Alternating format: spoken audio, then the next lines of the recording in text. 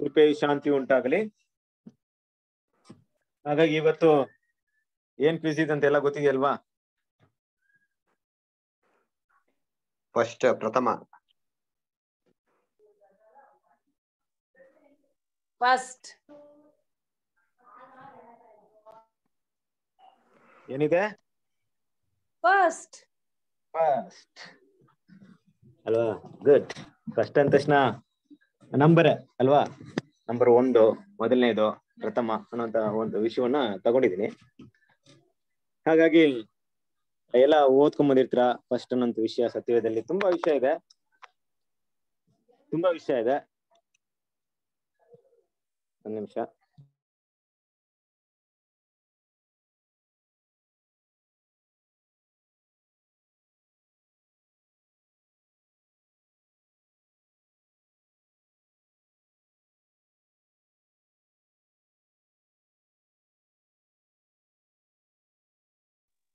Okay, so ಒಂದ್ ನಿಮಿಷ, ನಾನು ಅದು ಪವರ್ ಪಾಯಿಂಟ್ ಶೇರ್ ಮಾಡ್ತೀನಿ. ಹಾಗಾಗಿ ಫಸ್ಟ್ ಅನ್ನೋಂತ ಮೊದಲನೇದು ಅನ್ನೋ ವಿಷಯ ತುಂಬಾ ಸತ್ಯವೇದಲ್ಲಿದೆ. ಓಕೆ, ಯಾವುದೋ ಒಂದು ವಿಷಯ ನಾನು ತಗೊಂಡ್ರು ಕೂಡ ನಿಮ್ಗೆ ಉಪಯೋಗ ಆಗ್ಲಿ, ನಿಮಗ್ ಮಾತ್ರ ಅಲ್ಲ ನನಗೂ ಕೂಡ ಉಪಯೋಗ ಆಗ್ಲಿ, ನಿಮ್ಗೂ ಕೂಡ ಉಪಯೋಗ ಆಗ್ಲಿ ಅಂತ ಉದ್ದೇಶದಲ್ಲಿ ಅದನ್ನ ಚೂಸ್ ಮಾಡಿದೀನಿ. ಹಾಗೆ ಸೌರಿ ಇದನ್ನ ಓದಿದಾಗ ನಿಮ್ಗೆ ಏನ್ ಅನ್ಸುತ್ತಂದ್ರೆ, ಕೆಲವೊಂದು ಸತ್ಯವೇದ ವಿಷಯಗಳು ನಿಮ್ಮ ಮನಸ್ಸಲ್ಲಿ ಅದು ಉಳ್ಕೊಳ್ಳುತ್ತೆ. ನನ್ನ ಸ್ಕ್ರೀನ್ ಕಾಣಿಸ್ತಾ ಇದೆಯಾ? ಸ್ಕ್ರೀನ್ ಕಾಣಿಸ್ತಾ ಇದೆಯಾ? ಸರಿ. ಈಗ ಪ್ರಥಮ ಇಲ್ಲವೇ ಮೊದಲು ಅನ್ನುವಂತ ವಿಷಯವನ್ನ ಸತ್ಯವೇದದಲ್ಲಿ ನಮ್ಗೆ ಎಷ್ಟು ಮಟ್ಟಿಗೆ ಗೊತ್ತಿದೆ, ಎಷ್ಟು ಮಟ್ಟಿಗೆ ನಾವು ಓದಿದೀವಿ, ಅರ್ಥವಾಗಿದೆ ಅನ್ನೋ ವಿಷಯವನ್ನ ಕೆಲವೊಂದು ಕ್ವಿಜ್ ಮೂಲಕ ನಾವು ತಿಳ್ಕೊಳ್ಳೋಣ. ಓಕೆ, ಪ್ರಥಮ ಫಲವು ದೊರೆತಾಗ ಸುಗ್ಗಿಯು ಕುಡಿಸುವ ಜಾತ್ರೆಯ ಹೆಸರೇನು? ಪ್ರಥಮ ಫಲವು ದೊರೆತಾಗ ಸುಗ್ಗಿಯ ಕಾಲದಲ್ಲಿ ಕುಡಿಸುವ ಜಾತ್ರೆಯ ಹೆಸರೇನು? ಗೊತ್ತಿದ್ಯಾ?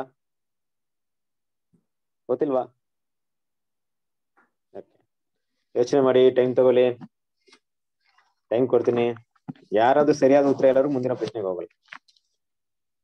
ಸರಿ, ಇದು ನಿಮ್ಗೆ ಗೊತ್ತಿರುವಂತ ವಿಷಯ. ಸತ್ಯವೇದದಲ್ಲಿ ನಿಮ್ಗೆ ಗೊತ್ತಿರುವಂತ ವಿಷಯ ಏನಪ್ಪಾ ಅಂದ್ರೆ, ಸತ್ಯವೇದದಲ್ಲಿ ದೇವ್ರ ಏನ್ ಮಾಡ್ತಾರೆ, ಇಸ್ರೇಲ್ ಜನರಿಗೆ ಒಂದು ದೊಡ್ಡ ಆಶೀರ್ವಾದನ ಕೊಡ್ತಾರೆ. ಅಂದ್ರೆ ಯಾವಾಗ ಅವರು ಬಿತ್ತಿ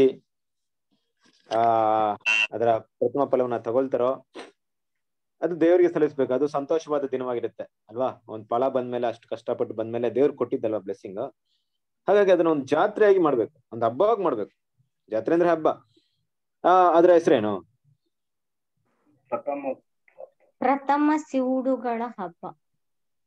ಪ್ರಥಮ ಸಿವುಡುಗಳ ಹಬ್ಬ. ಬೇರೆ ಏನಾದ್ರು ಇನ್ನೇನಾದ್ರೂ ಹೆಸರು ಬರುತ್ತಾ? Okay, no problem. ಸಾಕ್ಷಿ ನೋಡ್ಬೇಕಾದ್ರೆ ನಿಯರೆಸ್ಟ್ ವಿಷಯನ ಬರುತ್ತೆ, ತಿಳ್ಕೊಳ್ಳಿ. ವಿಮೋಚನಾ ಕಾಂಡ 23ನೇ ಅಧ್ಯಾಯ 16ನೇ ವಾಕ್ಯವನ್ನು ಓದೋಣ. ವಿಮೋಚನಾ ಕಾಂಡ 23ನೇ ಅಧ್ಯಾಯ 16ನೇ ವಾಕ್ಯ.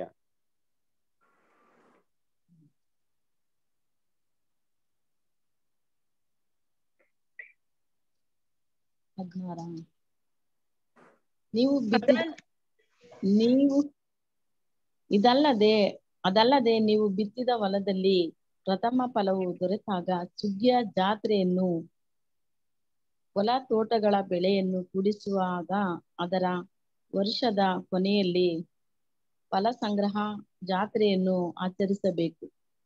ಓಕೆ, ಏನಿದೆ ಉತ್ತರ? ಪ್ರಥಮ ಸುಗ್ಗಿಯ ಬಿತ್ತಿದ ಪ್ರಥಮ ಫಲವನ್ನು ಕೂಡಿಸಿದ ಸುಗ್ಗಿ ಹಬ್ಬ. ಓಕೆ, ಪ್ರಥಮ ಫಲವನ್ನು ದೊರೆತಾಗ ಸುಗ್ಗಿಯ ಜಾತ್ರೆಯನ್ನು, ಹೊಲ ತೋಟಗಳ ಬೆಳೆಯನ್ನು ಕುಡಿಸುವಾಗ, ಅಂದ್ರೆ ವರ್ಷದ ಕೊನೆಯಲ್ಲಿ ಏನ್ ಮಾಡ್ಬೇಕು? ಫಲ ಸಂಗ್ರಹ ಜಾತ್ರೆಯನ್ನು. ಯಾವ ಹಬ್ಬ ಅದು? ಯಾವ ಜಾತ್ರೆ? ಕರೆಕ್ಟ್ ಆಗಿ ಇಲ್ಲಿ ಅರ್ಥ ಆಗ್ತಿದೆ ನಿಮ್ಗೆ? ವಾಕ್ಯ ಅರ್ಥ ಆಗ್ತಿದ್ಯಾ? ಪ್ರಥಮ ಬೆಳೆ ಅಲ್ವಾ ಬ್ರದರ್? ಪ್ರಥಮ ಬೆಳೆ ಇಸ್ರೇಲ್ ದೇಶಕ್ಕೆ ಬಂದಾಗ ಅವ್ರಿಗೆ ಎಲ್ಲ ಮಾಡ್ಕೊಟ್ಟು ಊಟ ಮಾಡ್ತಾರೆ. ಸುಗ್ಗಿಯ ಜಾತ್ರೆ. ಸುಗ್ಗಿಯ ಜಾತ್ರೆ ಅಲ್ವಾ? ಮತ್ತೆ ಇನ್ನೊಂದು ವಿಷಯ ಏನಪ್ಪಾ ಅಂದ್ರೆ, ಹೊಲ ತೋಟಗಳ ಬೆಳೆಯನ್ನು ಕುಡಿಸುವಾಗ ಏನ್ ಮಾಡ್ಬೇಕು? ನೀವು ವರ್ಷದ ಕೊನೆಯಲ್ಲಿ ಫಲ ಸಂಗ್ರಹ ಜಾತ್ರೆ ಏನ್ ಮಾಡ್ಬೇಕು, ಆಚರಣೆ ಮಾಡ್ಬೇಕು. ಇದೆರಡು ಕೂಡ ಆ ಪ್ರಥಮ ಫಲಕ್ಕೆ ಸಂಬಂಧಪಟ್ಟಂತ ವಿಷಯವನ್ನ ನೀವು ನೆನಪಲ್ಲಿ ಇಟ್ಕೊಬೇಕು. ಓಕೆ, ಮುಖ್ಯವಾಗಿ ಇಲ್ಲಿ ಬರುವಂತ ವಿಷಯ ಆ ಸುಗ್ಗಿಯ ಜಾತ್ರೆ ಅನ್ನೋದನ್ನ ತಿಳ್ತಿರ್ತೀವಿ. Okay, next question. ಪ್ರಥಮ ಪುನರುತ್ಥಾನದಲ್ಲಿ ಸೇರಿರುವವನು ಧನ್ಯ, ಆತನು ಡ್ಯಾಶ್ ಆಗಿದ್ದಾನೆ. ಇಂಥವರ ಮೇಲೆ ಡ್ಯಾಶ್ ಅಧಿಕಾರವಿಲ್ಲ, ಆದರೆ ಅವರು ದೇವರಿಗೂ ಕ್ರಿಸ್ತನಿಗೂ ಡ್ಯಾಶ್ ಕ್ರಿಸ್ತನೊಂದಿಗೆ ಡ್ಯಾಶ್ ವರ್ಷ ಆಳುವರು. ಬರೀ 1,00,000 ಕೇಳ್ಬಿಟ್ಟಿದ್ದೀರಾ ಅಂತ ತಿಳ್ಕೊಂಬೇಡಿ, ವಾಕ್ಯ ತುಂಬಾ ಸಿಂಪಲ್ ಇದೆ. ಪುನರುತ್ಥಾನ ಸೇರುವ ಏನಾಗಿದ್ದಾನೆ, ಧನಿಯನ್ನು ಮತ್ತೆ ಪರಿಶುದ್ಧನು. Okay, correct. ಒಂದು ವಿಷಯ ಕರೆಕ್ಟ್ ಆಗಿದೆ. ಎರಡನೇ ಮರಣದ ಅಧಿಕಾರವಿಲ್ಲ, ಗುಡ್. ಆದರೆ ಅವರು ದೇವರಿಗೂ ಕ್ರಿಸ್ತನಿಗೂ ಯಾಜಕರಾಗಿ ಕ್ರಿಸ್ತನೊಂದಿಗೆ 1000 ವರ್ಷ ಆಡುವರು. Very good. ಅದಂಗೆ ಕರೆಕ್ಟ್ ಆಗಿ ಹೇಳ್ಬಿಟ್ರಿ. ಇದು ವಾಕ್ಯ ಕೇಳಿ ಕೇಳಿ ಹಂಗೆ ಒಂದ್ಸಲ very good, very good ತಪೇಶ್, very good. Okay, so ತುಂಬಾ ಈಸಿ ಮತ್ತೆ ತುಂಬಾ ಮುಖ್ಯವಾದಂತ ಒಂದು ವಿಷಯ. ಪ್ರಥಮ ಪುನರುತ್ಥಾನದಲ್ಲಿ ಸೇರಿರುವ ಧನ್ಯನು ಪರಿಶುದ್ಧನಾಗಿದ್ದಾನೆ, ಇಂಥವರ ಮೇಲೆ ಎರಡನೇ ಮರಣಕ್ಕೆ ಅಧಿಕಾರವಿರುವುದಿಲ್ಲ ಅಲ್ವಾ. ಪ್ರಕಟಣೆ 20ನೇ ಅಧ್ಯಾಯ 6ನೇ ವಚನ ಅಲ್ವಾ. ಯಾಕಂದ್ರೆ ನಾವು ತುಂಬಾ ಸರಿ ಕೇಳಿದೀವಿ, ನಿಮ್ಮೆಲ್ಲರಿಗೂ ಗೊತ್ತಿರುತ್ತೆ. ಬಟ್ ಆದ್ರೆ ಅಲ್ಲಿರುವಂತ ಎಲ್ಲಾ ವಿಷಯವನ್ನು ಕೂಡ ನೆನಪಲ್ಲಿ ಇಟ್ಕೊಬೇಕು. ಯಾರ ಬಗ್ಗೆ ಮಾತಾಡ್ತಿರೋದು ಈ ವಿಷಯ? ಬಗ್ಗೆ, ಕ್ರಿಸ್ತನ 1000 ವರ್ಷ ಸಭೆ ಬಗ್ಗೆ ಮಾತಾಡ್ತಿದ್ದೆ ಅಲ್ವಾ, ನಮ್ ಬಗ್ಗೆ ಮಾತಾಡ್ತಾ ಇಲ್ಲ. ನಮ್ ಬಗ್ಗೆ ಬರೋದು ನಮ್ಮ ಬಗ್ಗೆ ಮಾತಾಡ್ತಾ ಇದ್ರಲ್ಲಿ ಮಾತಾಡ್ತಿರೋದು. ಚಿಕ್ಕ ಹಿಂಡು. Good, very good, very good ಅಲ್ವಾ. ಎಲ್ಲ ವಿಷಯ ನೆನಪಿಟ್ಕೊಳ್ಳಿ, ತುಂಬಾ ಮುಖ್ಯವಾದಂತ ಒಂದು ಪಾಯಿಂಟ್ ಇದು. ನೆಕ್ಸ್ಟ್, ಪುನರುತ್ಥಾನದಲ್ಲಿ ಪ್ರಥಮ ಫಲ ಯಾರು? ಕ್ರಿಸ್ತನು ಪ್ರಥಮ ಫಲ. ಯೇಸು ಕ್ರಿಸ್ತನು. ಯೇಸು ಕ್ರಿಸ್ತನು ಪ್ರಥಮ ಫಲನಾ? ಸಭೆ ಅವರೇ ಫಸ್ಟ್. ಅದೇ ಅವ್ರ ಜೊತೆಗೆ ರೀ ಮತ್ತೆ ಆಮೇಲೆ ಸಭೆ ಪ್ರಥಮ ಫಲ ಅಲ್ವಾ? ಯೇಸು ಕ್ರಿಸ್ತರು ಫಸ್ಟ್. ಅವರೇ ಫಸ್ಟ್ ಅಲ್ಲ, ಅವರೇ ಫಸ್ಟ್ ಓಟನ ಓಡಿಸಿ ತಂದೆ ದೇವ್ರ ಬಳಿಗೆ ಹೋಗಿದ್ದು ಅವರೇ ಫಸ್ಟ್. ಮತ್ತೆ ಸಭೆಗೆ ಪ್ರಥಮ ಪುನರುತ್ಥಾನ ಅಂತ ಇದೆಯಲ್ಲ ವಾಕ್ಯ. ಹೌದ್ರಿ, ಅವ್ರಿಗೆ ಎಷ್ಟು ಸಮಯ ಎದ್ದು ಬಂದ ಮೇಲೆ ಅವ್ರಿಗೆ ಸಿಕ್ಕಿರೋದ್ರಿ. ಕ್ರಿಸ್ತನೊಟ್ಟಿಗೆ ಸೇರಿದ್ಮೇಲೆ ಬ್ರದರ್. ಅಲ್ಲ, ಈಗ ಸಭೆ ಅದು ಪ್ರಥಮ ಪ್ರಥಮ ಫಲ ಸಭೆ ಅನ್ವಯ ಆಗುತ್ತಾ ಆಗಲ್ವಾ? ಅದಕ್ಕೆ ಮೊದಲ ಪ್ರಥಮ ಕ್ರಿಸ್ತನು ಕೂಡ ಆಗುತ್ತೆ, ಸಭೆನೂ ಕೂಡ ಆಗುತ್ತೆ. ಯಾಕಂದ್ರೆ ಕ್ರಿಸ್ತನಲ್ಲಿ ನಿದ್ರೆ ಹೋದವರು ಮೊದಲು ಎದ್ದು ಬರ್ತಾರೆ ಅಂತ ವಾಕ್ಯ ಇದೆ. ಸಭೆನೂ ಆಗುತ್ತೆ, ಕ್ರಿಸ್ತನೂ ಆಗುತ್ತೆ ಬ್ರದರ್. Okay, good. ಅಂದ್ರೆ ನಿಜವಾಗ್ಲೂ ಹೇಳ್ಬೇಕಾದ್ರೆ ನಮ್ಮ ಎಲ್ಲಪ್ಪ ಬ್ರದರ್ ಅದ ವಿಷಯ ಹೇಳೋದು ಕರೆಕ್ಟ್ ಆಗಿ. ಏನಂದ್ರೆ ಪುನರ್ತನ ಅಂದ್ರೆ ಮೊದಲನೇ ಪುನರ್ತನ ಸಭೆಗೆ ಯೇಸು ಕ್ರಿಸ್ತನಿಗೆ ಮತ್ತೆ ಸಭೆಗೆ ಇರುತ್ತೆ. ಆದ್ರೆ ಪುನರ್ತನದಲ್ಲಿ ಪ್ರಥಮ ಫಲ ಯಾರಪ್ಪ ಅಂದ್ರೆ ಕರ್ತನಾದ ಯೇಸು ಕ್ರಿಸ್ತ ಮಾತ್ರ ಬರ್ತಾರೆ. ಇಲ್ಲಿ ಸಭೆ ಅನ್ನೋದು ಬರಕ್ಕೆ ಸಾಧ್ಯತೆ ಇಲ್ಲ. ಪ್ರಥಮ ಫಲ ಅಂತ ಬಂದಾಗ, ಪ್ರಥಮ ಪುನರ್ತನ ಅಂತ ಬಂದಾಗ ಸಭೆ ಏನಾಗುತ್ತೆ, ಇಂಕ್ಲೂಡ್ ಆಗುತ್ತೆ. ಪ್ರಥಮ ಪುನರ್ತನ ಯಾರಿಗಿದೆ? ಯೇಸು ಕ್ರಿಸ್ತನಿಗಿದೆ, ಸಭೆಗೆ ಇದೆ. ಬಟ್ ಪುನರ್ತನದಲ್ಲಿ ಪ್ರಥಮ ಫಸ್ಟ್ ಅಂದ್ರೆ ಫಲ ಅಂದ್ರೆ ಒಂದೇ ಒಂದು ಫಲ, ಕರೆಕ್ಟ್ ಅಲ್ವಾ? ಒಂದೇ ಒಂದು ಯಾರಪ್ಪ ಅಂದ್ರೆ ಫಸ್ಟ್ ಯಾರಪ್ಪ ಅಂದ್ರೆ ಫಸ್ಟ್ ಯೇಸು ಕ್ರಿಸ್ತನೇ. ಪ್ರಥಮ ಫಲ ಅಂದ್ರೆ ಒಂದು, ಅದು ಯೇಸು ಕ್ರಿಸ್ತನ್ ಮಾತ್ರ ಅನ್ವಯವಾಗುತ್ತೆ, ಸಭೆಗೆ ಅನ್ವಯವಾಗಲ್ಲ ಅಲ್ವಾ. 1 ಕೊರಿಂಥದವರಿಗೆ 15ನೇ ಅಧ್ಯಾಯ 23ನೇ ವಚನ. ತನ್ನ ತರಗತಿಯಲ್ಲಿ ಓದ್ಬಿಡಿ ವಾಕ್ಯನ, ಓದಿ ಯಾರಾದ್ರೂ. 1 ಕೊರಿಂಥ 15ನೇ ಅಧ್ಯಾಯ 23ನೇ ವಚನ ಓದಿ. ಆದರೆ ಪ್ರತಿಯೊಬ್ಬನು ತನ್ನ ತನ್ನ ತರಗತಿಯಲ್ಲಿರುವನು. ಕ್ರಿಸ್ತನು ಪ್ರಥಮ ಫಲ, ತರುವಾಯ ಕ್ರಿಸ್ತನ ಪ್ರತ್ಯಕ್ಷತೆಯಲ್ಲಿ ಆತನವರು ಎದ್ದು ಬರುವರು. ಓಕೆ ಅಲ್ವಾ. ಸೊ ಕ್ರಿಸ್ತನ ಪ್ರಥಮ ಫಲ, ತರುವಾಯ ಕ್ರಿಸ್ತನ ಪ್ರತ್ಯಕ್ಷನ ಆತನ ಏನ್ ಮಾಡ್ತಾರೆ, ಎದ್ದು ಬರ್ತಾರೆ ಅಲ್ವಾ. ಆದ್ರೆ ಏನೋ ಯೇಸು ಕ್ರಿಸ್ತ ಎದ್ದ ತಕ್ಷಣ ನೆಕ್ಸ್ಟ್ ಸೆಕೆಂಡ್ ಸಭೆ ಏನಿದಾಳಲ್ಲ 2000 ವರ್ಷ ವೆಯ್ಟ್ ಮಾಡ್ಬೇಕು. ಯೇಸು ಕ್ರಿಸ್ತ ಯಾವಾಗ ಪುನರ್ತನ ಆದ್ರು? ಅವರು ಯಾವಾಗ ಸತ್ತು 3ನೇ ದಿನದಲ್ಲಿ ಎದ್ದು ಏನಾದ್ರು 40 ದಿನ ಆದ್ಮೇಲೆ ತಂದೆಯ ಒಂದು ಸ್ವರೂಪನ ಪಡ್ಕೊಂಡ್ರು ಅನ್ನೋ ವಿಷಯ ನೋಡ್ತೀವಿ. 2000 ವರ್ಷಗಳಿಂದ ಇರುವಂತ ವಿಷಯ. ಬಟ್ ಸಭೆ ಆ ಪುನರ್ತನ ಹೊಂದ್ಬೇಕಾರೆ 2000 ವರ್ಷ ಕಾಯ್ತು. ಪ್ರಥಮ ಫಲ ಅನ್ನೋದು ಯೇಸು ಕ್ರಿಸ್ತನು. Okay, good. ಸಭಾ ಮಂದಿರಗಳಲ್ಲಿ ಔತಣ ಪ್ರಸ್ತುತಗಳಲ್ಲಿ ಪ್ರಥಮ ಸ್ಥಾನ ಬಯಸುವವರು ಯಾರು?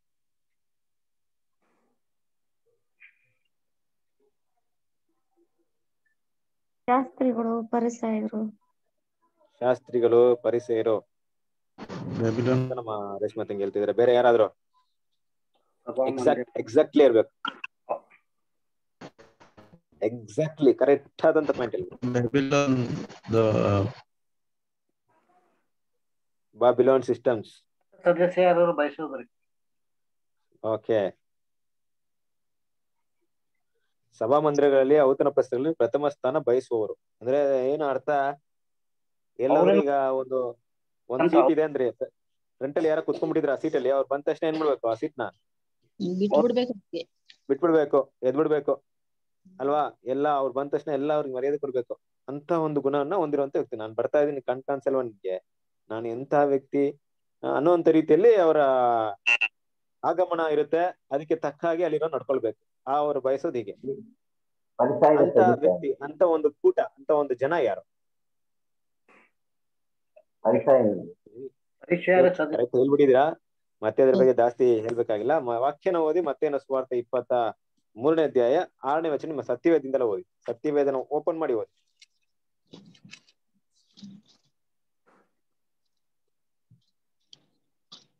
ಇದಲ್ಲದೆ ಔತಣ ಪ್ರಸ್ಥಗಳಲ್ಲಿ ಪ್ರಥಮ ಸ್ಥಾನ, ಸಭಾ ಮಂದಿರಗಳಲ್ಲಿ ಮುಖ್ಯ ಪೀಠಗಳು, ಅಂಗಡಿ ಬೀದಿ. 23ನೇ ಅಧ್ಯಾಯ 2ನೇ ವಾಕ್ಯ ಓದಿ. 1 ಅಥವಾ 2 ವಾಕ್ಯ ಓದಿ. ತರುವಾಯ ಯೇಸು ಜನರ ಗುಂಪಿಗೂ ತನ್ನ ಶಿಷ್ಯರಿಗೂ ಹೇಳಿದ್ದೇನೆಂದರೆ, ಶಾಸ್ತ್ರಿಗಳು ಫರಿಸಾಯರು ಮೋಶೆಯ ಪೀಠದಲ್ಲಿ ಕೂತುಕೊಂಡಿದ್ದಾರೆ. ಸಾಕು. ಯಾರೋ ಶಾಸ್ತ್ರಿಗಳು ರೇಷ್ಮಾ ತಂಗಿ ಆಗ್ಲೇ ಹೇಳೋದೆಲ್ಲ ಕರೆಕ್ಟ್ ಹೇಳಿದ್ರಿ. ಉತ್ತರ ಕರೆಕ್ಟ್ ಇದೆ ಉತ್ತರ. ಬಟ್ ಏನಂದ್ರೆ ಮುಖ್ಯವಾಗಿ ಶಾಸ್ತ್ರಿಗಳು ಪರಿಸರ. ಬಸವರಾಜ್ ಬ್ರದರ್ ಹೇಳ್ಬೇಕಾದ್ರೆ ಬಾಬಿಲೋನ್ ಅಂತ ಹೇಳಿದ್ರು, ಬಟ್ ಅದು ಆಂಟಿ ಟೈಪಲ್ ಓಕೆ. ಬಟ್ ಸತ್ಯವೇದಲ್ಲಿ ನೋಡ್ಬೇಕಾದ್ರೆ ಅದು ನಾವು ಇದನ್ನ ಆಂಟಿ ಟೈಪ್ ಆಗಿ ತಗೊಂಡಾಗ ಇವಾಗ ಯಾರು ಆತರ ಬಯಸುವವರು ಯಾರಿದಾರೆ ಅಂತ ನೋಡ್ಬೇಕಾದ್ರೆ, ಇವತ್ತು ಈಗಿನ ಕಾಲದಲ್ಲಿ ಯಾರಿದಾರೆ ಆತರ ಬಯಸೋರು? ಹಾಕಿರ್ತಾರಲ್ಲ ತಮ್ಮ ಹೆಸರಿನ ಮುಂದೆ ರೆವರೆಂಡ್ ಅಂತ ಹೆಸರು ಹಾಕಿರ್ತಾರೆ ನೋಡಿ, ಎಂತ ಪಟ್ಟ ಎಲ್ಲ ಹಾಕಿರ್ತಾರೆ ನೋಡಿ, ನಾನು ಇಂತಹ ವ್ಯಕ್ತಿ, ನಾನು ಬಂದಾಗ ನೀವು ಬೆಲೆ ಕೊಡ್ಬೇಕು, ರೆಸ್ಪೆಕ್ಟ್ ಕೊಡ್ಬೇಕಂತ. ಅದನ್ನ ಬಯಸೋದಕ್ಕೆ ಹೆಸರು ಹಾಕೊಳ್ಳೋದು. ನನಗೆ ಈ ತರ ಹೆಸರು ನಾನು ಪಡ್ಕೊಳಕ್ ಇಷ್ಟಪಡ್ತೀನಿ. ನಮ್ಗೆ ಆ ಬಯಕೆನ ತೋರ್ಸ್ಕೊಡ್ತೀನಿ, ಸೇಮ್ ಸ್ಪಿರಿಟ್. ಬಟ್ ಸತ್ಯವೇದಲ್ಲಿ ನೋಡ್ಬೇಕಾರೆ ಶಾಸ್ತ್ರಿಗಳು ಮತ್ತೆ ಪರಿಸೇಯರು. ನಾವು ಬಯಸ್ಬೇಕಾ? ಇಂತ ಒಂದು ಬೈಕ್ ಇರ್ಬೇಕಾ ನಮ್ಗೆ? ಮತ್ತೆ ಎಂತ ಬೈಕ್ ಇರ್ಬೇಕು? ನಾವು ಸೇವೆ ಮಾಡೋದ್ರಿ. ಓಕೆ, ಈಗ ಸರಿ, ಇದನ್ನ ಲಾಸ್ಟ್ ಅಲ್ಲಿ ನೋಡೋಣ. ನೆಕ್ಸ್ಟ್ ಕ್ವಶನ್ ಬರೋಣ. ಯೆಹೋವನು ತನ್ನ ಸೃಷ್ಟಿ ಕ್ರಮದಲ್ಲಿ ಮೊದಲು ನನ್ನನ್ನು ನಿರ್ಮಿಸಿದನು, ಆತನು ಪುರಾತನ ಕಾರ್ಯಗಳಲ್ಲಿ ನಾನೇ ಪ್ರಥಮ. ಈ ಒಂದು ವಿಷಯವನ್ನ ಜ್ಞಾನಿ ಯಾರ ಕುರಿತಾಗಿ ಮಾತಾಡ್ತಾರೆ?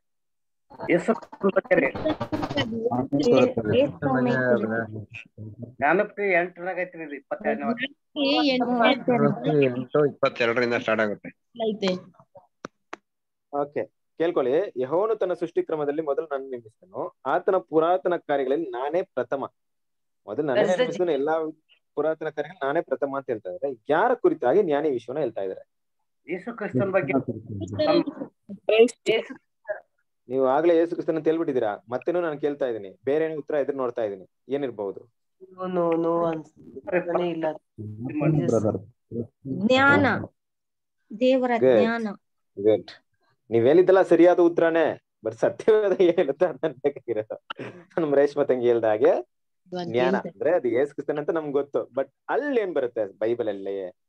ಯಾರ ಕುರಿತಾಗಿ ಮಾತಾಡ್ತಾರೆ ಅಂದ್ರೆ ಜ್ಞಾನದ ಕುರಿತಾಗಿ ಮಾತಾಡ್ತಾರೆ ಅಲ್ವಾ? ಎಲ್ಲಿ ಬರುತ್ತೆ ವಾಕ್ಯ? 8:26 ಓದಿ ಓದಿ. 8ನೇ ಅಧ್ಯಾಯ 33 ಓದಿ. 8ನೇ ಅಧ್ಯಾಯ 33. ನಾನು ಆತನ ಶಿಲ್ಪಿಯಾಗಿದ್ದುಕೊಂಡು ಪ್ರತಿದಿನವೂ ಆನಂದಿಸುತ್ತಾ, ಯಾವಾಗಲೂ ಆತನ ಮುಂದೆ ವಿನೋದಿಸುತ್ತಾ, ಆತನ ಭೂಲೋಕದಲ್ಲಿ ಉಲ್ಲಾಸಿಸುತ್ತಾ, ಮಾನ ಸಂತಾನದಲ್ಲಿ ಹರ್ಷಿಸುತ್ತಾ ಇದ್ದೆನು. ಇದನ್ನ ಎಲ್ಲಿಂದ ಮಾತಾಡ್ಕೊಂಡ್ ಬರ್ತಾ ಇದ್ರೆ? ಜ್ಞಾನವೆಂಬ ಕೈ ಕರೆಯುತ್ತಲ್ಲ ಅನ್ನೋ ವಿಷಯದಿಂದ ಮಾತಾಡ್ಕೊಂಡ್ ಬರ್ತಾರೆ ಅಲ್ವಾ ಸರ್? ಮತ್ತೆ ಜ್ಞಾನ ಅನ್ನೋಂಥ ವಿಷಯವನ್ನ ತಗೊಂಡ್ ಏನ್ ಮಾಡ್ತಾರೆ? ಮಾತಾಡ್ತಾರೆ. ಬಟ್ ಇಲ್ಲಿ ಬರುವಂತ ಎಲ್ಲಾ ಒಂದು ಕ್ವಾಲಿಟೀಸ್ ಪ್ರತಿಯೊಂದು ಯಾರಿಗೆ ಅನ್ವಯವಾಗುತ್ತೆ ಅಂದ್ರೆ ಕರ್ತನಾದ ಯೇಸು ಕ್ರಿಸ್ತನಿಗೆ ಅನ್ವಯವಾಗುತ್ತೆ ಅಂತ ನಾವೇನ್ ಮಾಡ್ತೀವಿ? ಮಾತಾಡ್ತಾ ಇದ್ವಿ. ಖಂಡಿತ ಅನ್ವಯವಾಗುತ್ತೆ, ಅದ್ರಲ್ಲಿ ಸಂದೇಹವಿಲ್ಲ. ಆದ್ರೆ ಇಲ್ಲಿ ಯಾರ್ ಕುರಿತಾಗಿ ಮಾತಾಡ್ತೀವಿ ಅಂದ್ರೆ ಜ್ಞಾನ ಅನ್ನುವಂಥ ವಿಷಯವನ್ನ ಹೇಳ್ತಿದ್ದಾರೆ. ಸೊ ಜ್ಞಾನ ಅನ್ನೋದು ನಮ್ಮ ಕರ್ತನಾದ ಯೇಸು ಕ್ರಿಸ್ತನೇ ಇರ್ಬಹುದು, ನಿಜವಾಗ್ಲೂ ಅವರೇ ಇದ್ದಾರೆ, ಬಟ್ ಆದ್ರೂ ಕೂಡ ಇಲ್ಲಿ ಜ್ಞಾನದ ಕುರಿತಾಗಿ ಮಾತಾಡ್ತಾರೆ ಅನ್ನೋದು ಮುಖ್ಯವಾದಂತ ಒಂದು ವಿಷಯ. ಗುಡ್. ನೆಕ್ಸ್ಟ್, ತುಂಬಾ ಈಸಿ ಪ್ರಶ್ನೆ, ಆದ್ರೆ ತುಂಬಾ ಕಡಿಮೆ ಅರ್ಥ ಮಾಡ್ಕೊಂಡಿದ್ ನಾವು. ನೀವು ಮೊದಲು ಡೇಸ್ ಅಲ್ಲನ್ನು ಹುಡುಕಿರಿ, ಇವುಗಳ ಕೂಡ ಇವೆಲ್ಲವೂ ನಿಮಗೆ ದೊರಕುವುದು. ದೇವರ ಮೊದಲು ನೀವು ತನ್ನ ನೀತಿಗಾಗಿ ತವಕ ಪಡಿರಿ, ಅವುಗಳ ಕೂಡ ಎಲ್ಲ ನಿಮ್ಗೆ ದೊರಕು. ಎಷ್ಟು ಈಸಿ ಇದೆಯಲ್ಲ. ಎಲ್ಲಿ ಬರುತ್ತೆ ವಾಕ್ಯ ಅದು?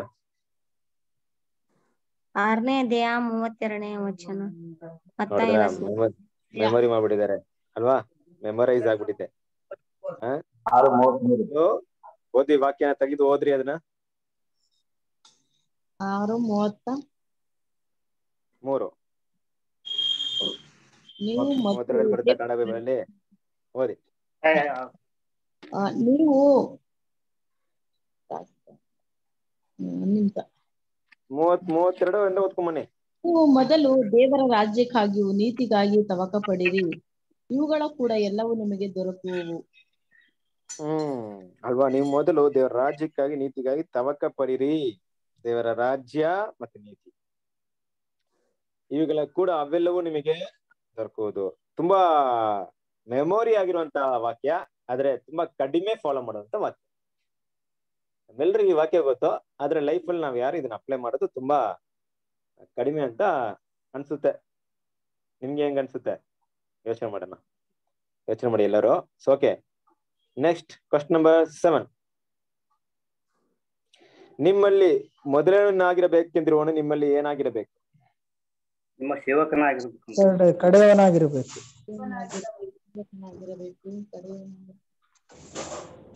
ನಿಮ್ಮಲ್ಲಿ ಮೊದಲನೆಯವನಾಗಿರಬೇಕೆಂದಿರುವವನು ನಿಮ್ಮಲ್ಲಿ ಏನಾಗಿರಬೇಕು?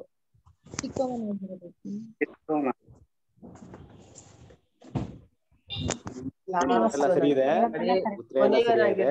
ವಾಕ್ಯನ ಓದಿ. ಮತ್ತೇನ ಸುವಾರ್ತೆ 20ನೇ ಅಧ್ಯಾಯ 27ನೇ ವಾಕ್ಯ ಓದಿ. ಬೈಬಲ್ ಇಂದ ಓದಿ. ಇಲ್ಲಿ ಸ್ವಲ್ಪ ಕಟ್ ಆಗ್ಬಿಟ್ಟಿದೆ, ಬೈಬಲ್ ಇಂದ ಓದಿ.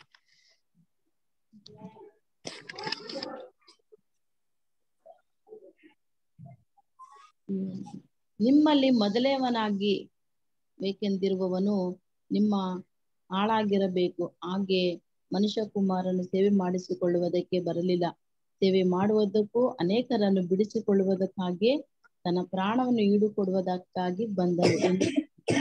ಹೌದು ಅಲ್ವಾ? ನಿಮ್ಮಲ್ಲಿ ಮೊದಲನೇವನಾಗಿರಕ್ಕೆ ಇಷ್ಟಪಟ್ರೆ ಏನಾಗಿರ್ಬೇಕು? ಹಾಲಾಗಿರ್ಬೇಕು.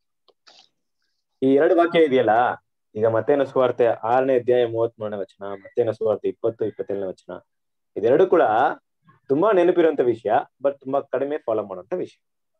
ಸರಿ, ಕ್ವೆಶ್ಚನ್ ನಂಬರ್ 8. ಯಾವ ಆಜ್ಞೆ ಮುಖ್ಯವಾದದ್ದು ಮತ್ತು ಮೊದಲನೆಯದು? ತನ್ನ ಪೂರ್ಣ ಹೃದಯದಿಂದ ಪೂರ್ಣ ಲವ್ ಯುವರ್ ನೇಬರ್ಸ್. ನಿನ್ನ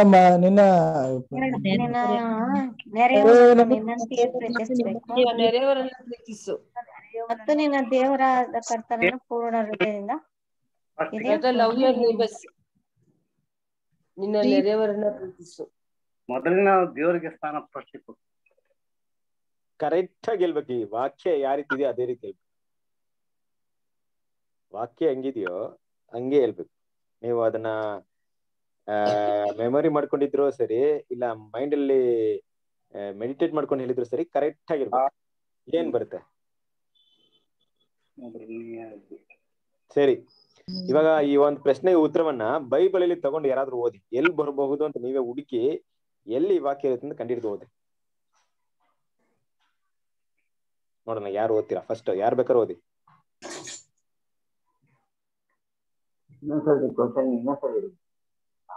ಹುಡುಕ್ರಿ. ಕಾಪಿ ಹೊಡಿಯಕ್ಕೆ ನಿಮ್ಗೆ ಅವಕಾಶ ಕೊಟ್ಟಿದ್ದೀನಿ. ಕಾಪಿ ಹೊಡೆದು ಕರೆಕ್ಟ್ ಆಗಿ ಹೇಳ್ಬೇಕು. ಇವಾಗ ಫುಲ್ ಮಾರ್ಕ್ಸ್. ಕಾಪಿ ಹೊಡೆದು ಕರೆಕ್ಟ್ ಆಗಿ ಹೇಳಿದ್ರೆ. ಕಾಪಿ ಹೊಡೆದು ತಪ್ಪು ಮಾಡ್ಬಿಡ್ರಿ ಮತ್ತೆ.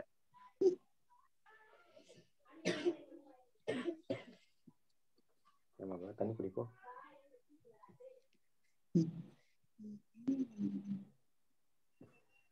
ಹೇಳಿ.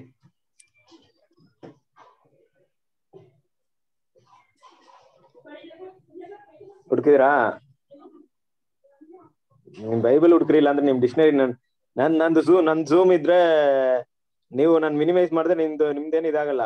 ಮಿನಿಮೈಸ್ ಮಾಡ್ಕೊಂಡು ನಿಮ್ಮ ಬೈಬಲ್ ಅಲ್ಲೇ ಸರ್ಚ್ ಮಾಡಿ ಆದ್ರೂ ನನಗೆ ಹೇಳಿ ವಾಕ್ಯ ಎಲ್ಲಿ ಬರುತ್ತೆ, ಯಾವ್ದು ಯಾವ ರೀತಿ ಬರುತ್ತೆ ಅಂತ ಓದಿ. ಮಾರ್ಕ್ 12:29 ಆಗುತ್ತೆ. ಮಾರ್ಕ್ 12:29 ಓದಿ.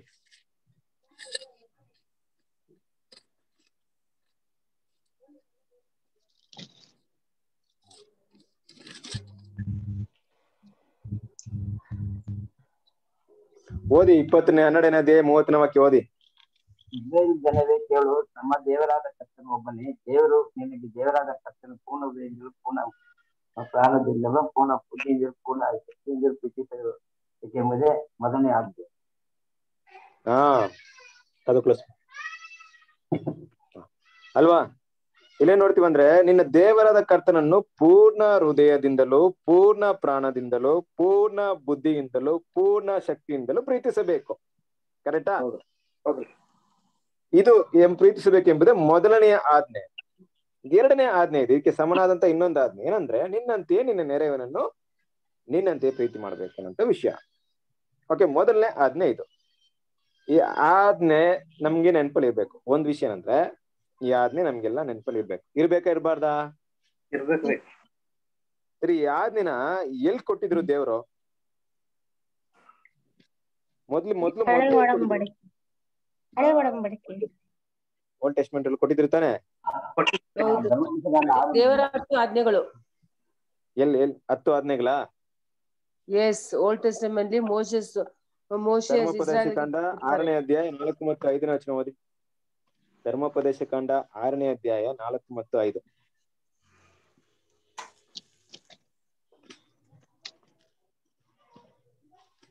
ಇಸ್ರಾಯೇಲ್ಯರೇ ಕೇಳಿರಿ, ನಮ್ಮ ದೇವರಾದ ಯೆಹೋವನು ಒಬ್ಬನೇ. ದೇವರು ನೀವು ನಿಮ್ಮ ದೇವರಾದ ಯೆಹೋವನನ್ನು ಪೂರ್ಣ ಹೃದಯದಿಂದಲೂ ಪೂರ್ಣ ಪ್ರಾಣದಿಂದಲೂ ಪೂರ್ಣ ಶಕ್ತಿಯಿಂದಲೂ ಪ್ರೀತಿಸಬೇಕು. ನಾನು ಈಗ ನಿಮಗೆ ತಿಳಿಸುವ ಮಾತುಗಳು ನಿಮ್ಮ ಹೃದಯದಲ್ಲಿ ಇರಬೇಕು. ಓಕೆ, ಏನಂತಿದೆ ಅಂದ್ರೆ ಸಾಕು. ಇಲ್ಲ, ಏನಂತಿದೆ, ಈ ಒಂದು ಆಜ್ಞೆನ ಕೊಡ್ತಾ ಇದೆ. ಇಸ್ರಾಯೇಲರೇ ಕೇಳಿರಿ, ನಿಮ್ಮ ದೇವರಾದ ಯೆಹೋವನನ್ನು ಒಬ್ಬನೇ ದೇವರು, ನಿಮ್ಮ ದೇವರಾದ ಯೆಹೋವನನ್ನು ಪೂರ್ಣ ಹೃದಯದಿಂದಲೂ ಪೂರ್ಣ ಪ್ರಾಣದಿಂದಲೂ ಪೂರ್ಣ ಶಕ್ತಿಯಿಂದಲೂ ಪ್ರೀತಿಸಬೇಕು ಅಂತ. ಈ ಆಜ್ಞೆಗೂ ಈ ಆಜ್ಞೆಗೆ ಏನಾದ್ರು ಡಿಫ್ರೆನ್ಸ್ ಇದೆಯಾ? ಇಲ್ವಾ? ವ್ಯತ್ಯಾಸ ಇದೆಯಾ? ಏನ್ ವ್ಯತ್ಯಾಸ ಬಂತು? ಏನ್ ಬ್ರದರ್? ಈಗ ನಾವು ಮಾರ್ಕ್ ನಲ್ಲಿ ಓದಿದ್ವಲ್ಲ, ಅದಕ್ಕೂ ಈ ವಾಕ್ಯಕ್ಕೆ ಏನಾದ್ರು ಡಿಫ್ರೆನ್ಸ್ ಇದೆಯಾ? ಇದ್ರಲ್ಲಿ ನಿನ್ನ ನೆರೆಯವನನ್ನು ನಿನ್ನಂತೆ ಪ್ರೀತಿಸ್ಬೇಕಂತ ಇನ್ನೊಂದು ಕೊಟ್ಟಾರ. ಅಲ್ಲ, ನೋಡಿ, ಈಗ ವಾಕ್ಯ ಓದಿದ್ವಲ್ಲ, ನಾವು ಓದಿದ ವಾಕ್ಯ ಮೊದಲನೇ ಆಜ್ಞೆ ಮಾತ್ರ ಕೇಳ್ತಾ ಇದೀನಿ. ಇದಕ್ಕೂ ಅದಕ್ಕೆ ಏನಿದೆ ಓದಿ, ಅದನ್ನ ಇದನ್ನ ಒಂದ್ಸರಿ ಕಂಪೇರ್ ಮಾಡಿ ನೋಡಿ. ಹೌದು ಬ್ರದರ್, ವ್ಯತ್ಯಾಸ ಇದೆ ಎರಡಕ್ಕೂ. ಏನಿದೆ ವ್ಯತ್ಯಾಸ?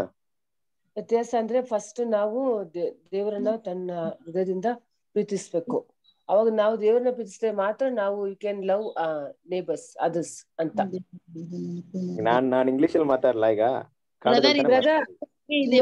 ಅಲ್ಲ ಬ್ರದರ್, ನಾವು ಸಂಪೂರ್ಣ ಹೃದಯದಿಂದ ನಾವು ದೇವರನ್ನ ಪ್ರೀತಿಸಿದಾಗ ಮಾತ್ರ ನಾವು ನಮ್ಮ ನೆರೆಯವರನ್ನ ಪ್ರೀತಿಸಬಹುದು. ಒಂದ್ ನಿಮಿಷ ಇನ್ನೊಂದ್ಸರಿ ರಿಪೀಟ್ ಮಾಡ್ತೀನಿ, ಕೇಳಿ.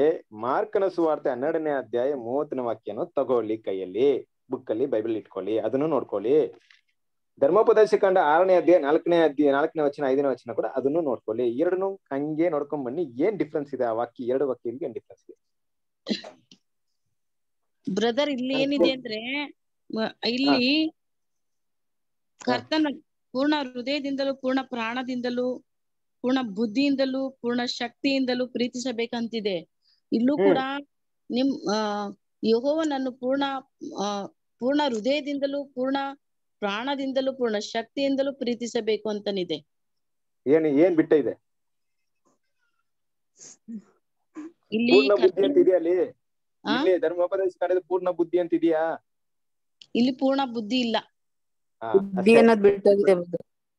ಬಿಡಿ, ಅಷ್ಟೇ, ಇನ್ನೇನಿಲ್ಲ. ಸೊ ಆ ರೀತಿ ಕಂಪೇರ್ ಮಾಡಿ ಇಲ್ಲುಗಳಿಗೆ ಏನಂತ ತಿಳ್ಕೊಳ್ಳಿ. ಅದಕ್ಕೆ ನಾನು ಇನ್ನೇನ್ ಕೇಳಿಲ್ಲ. ಸೊ ಅದನ್ನ ಆಮೇಲೆ ನೋಡೋಣ ಏನಾಯ್ತು ಅಂತ. ಸರಿ, ಇಡ್ಲಿ. ಓಕೆನಾ? ವಿಷಯ ಅರ್ಥ ಮಾಡ್ಕೊಳ್ಳಿ. ಇಲ್ಲಿರುವಂತ ವಾಕ್ಯನ ಮನ್ಸಲ್ಲಿ ಇಟ್ಕೊಳ್ಳಿ. ಯಾಕೆ ವಾಕ್ಯನ ಮನ್ಸಲ್ಲಿ ಇಟ್ಕೊಬೇಕು? ಅದಾಮೇಲೆ ಸ್ವಲ್ಪ ವ್ಯತ್ಯಾಸ ಇದೆ. ಓಕೆ, ಅದೇ ಒಂದು ವಾಕ್ಯ ನಿಮ್ಗೆ ಮತ್ತೇನ ಸುವಾರ್ತೆಯಲ್ಲಿ ಬರುತ್ತಾ? ಮತ್ತೇನ ಸುವಾರ್ತೆ 22ನೇ ಅಧ್ಯಾಯ 38ನೇ ವಚನ. ತುಂಬಾ ಮೊದಲನೇದು ಫಸ್ಟ್ ನಾವ್ ಮಾಡ್ಬೇಕಾಗಿರೋದಲ್ಲಿ ಇದೇ ಫಸ್ಟ್. ಇದನ್ ಬಿಟ್ಬಿಟ್ಟು ನಾವ್ ಏನೇ ಮಾಡಿದ್ರೆ ದೇವ್ರು ಅಕ್ಸೆಪ್ಟ್ ಮಾಡಲ್ಲ, ಅವ್ರು ಒಪ್ಪಲ್ಲ. ಮಾಡಲ್ಲ. ನಾನ್ ಹೇಳಿದ್ ಬಿಟ್ಟು ಏನೇನ ಮಾಡ್ತಾ ಇದ್ದೀರಾ ಯಾಕೆ ಅನ್ಕೊಂತಾರೆ ದೇವ್ರು ಅಲ್ವಾ? ಮತ್ತೇನ ಸುವಾರ್ತೆ 22ನೇ ಅಧ್ಯಾಯ 38ನೇ ವಾಕ್ಯ ಓದಿ. ಮತ್ತಾಯ 22ನೇ ಅಧ್ಯಾಯ 37ನೇ ವಾಕ್ಯ. ನಿನ್ನ ದೇವರಾಗಿರುವ ಕರ್ತನನ್ನು ನಿನ್ನ ಪೂರ್ಣ ಹೃದಯದಿಂದಲೂ ನಿನ್ನ ಪೂರ್ಣ ಪ್ರಾಣದಿಂದಲೂ ನಿನ್ನ ಪೂರ್ಣ ಬುದ್ಧಿಯಿಂದಲೂ ಪ್ರೀತಿಸಬೇಕು ಎಂಬ ಆಜ್ಞೆ ಮುಖ್ಯವಾದದ್ದು. ಇಲ್ಲೇನ್ ಡಿಫ್ರೆನ್ಸ್ ಬಂತು? ಜ್ಞಾನ ಬರುತ್ತೆ, ಗುಡ್ ಶಕ್ತಿ ಬಿಟ್ಟೋಗಿದೆ. ಅದೇ ಆ ರೀತಿ ಅದನ್ನೇ ಕೇಳಿ ಅಲ್ವಾ? ಅಲ್ಲಿ ಶಕ್ತಿ ಅಂತ ಇಲ್ಲ, ಅಲ್ಲಿ ಶಕ್ತಿ ಅಂತ ಮೆನ್ಷನ್ ಆಗ್ಬಿಟ್ಟಿದೆ. ಅಲ್ಲಿ ಬುದ್ಧಿ ಅಂತಿಲ್ಲ, ಇಲ್ಲಿ ಬುದ್ಧಿ ಅಂತಿದೆ. ಓಕೆ, ಇರ್ಲಿ, ಇಶಿಕೆ ಆಮೇಲೆ ಬರೋಣ. Question number 9. ಆಗ ಮೊದಲನೆಯ ಮೋಸಕ್ಕಿಂತ ಕಡೆಯ ಮೋಸವು ಕೆಡುಕಾದಿತ್ತು ಅಂದರು. ಅಂದ್ರೆ ಮೊದಲನೇ ಮೋಸಕ್ಕಿಂತ ಕಡೆಯ ಮೋಸ ತುಂಬಾ ಕೆಡುಕಾಗಿತ್ತು. ಈ ವಿಷಯ, ಈ ಸನ್ನಿವೇಶ ಯಾವ ಒಂದು, ಈ ಮಾತನ್ನ ಯಾವ ಸನ್ನಿವೇಶದ ಕುರಿತಾಗಿ ಮಾತಾಡ್ತಾ ಇದೆ?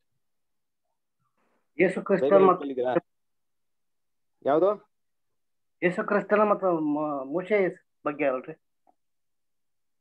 ನೋಡ್ರಿ, ಈಗ ಇಲ್ಲಿ ವಾಕ್ಯ ಮಾತೇನ್ ಹೇಳ್ತಿದ್ರೆ, ಆಗ ಮೊದಲನೆಯ ಮೋಸಕ್ಕಿಂತ ಕಡೆಯ ಮೋಸವು ಕೆಡುಕಾದಿತು.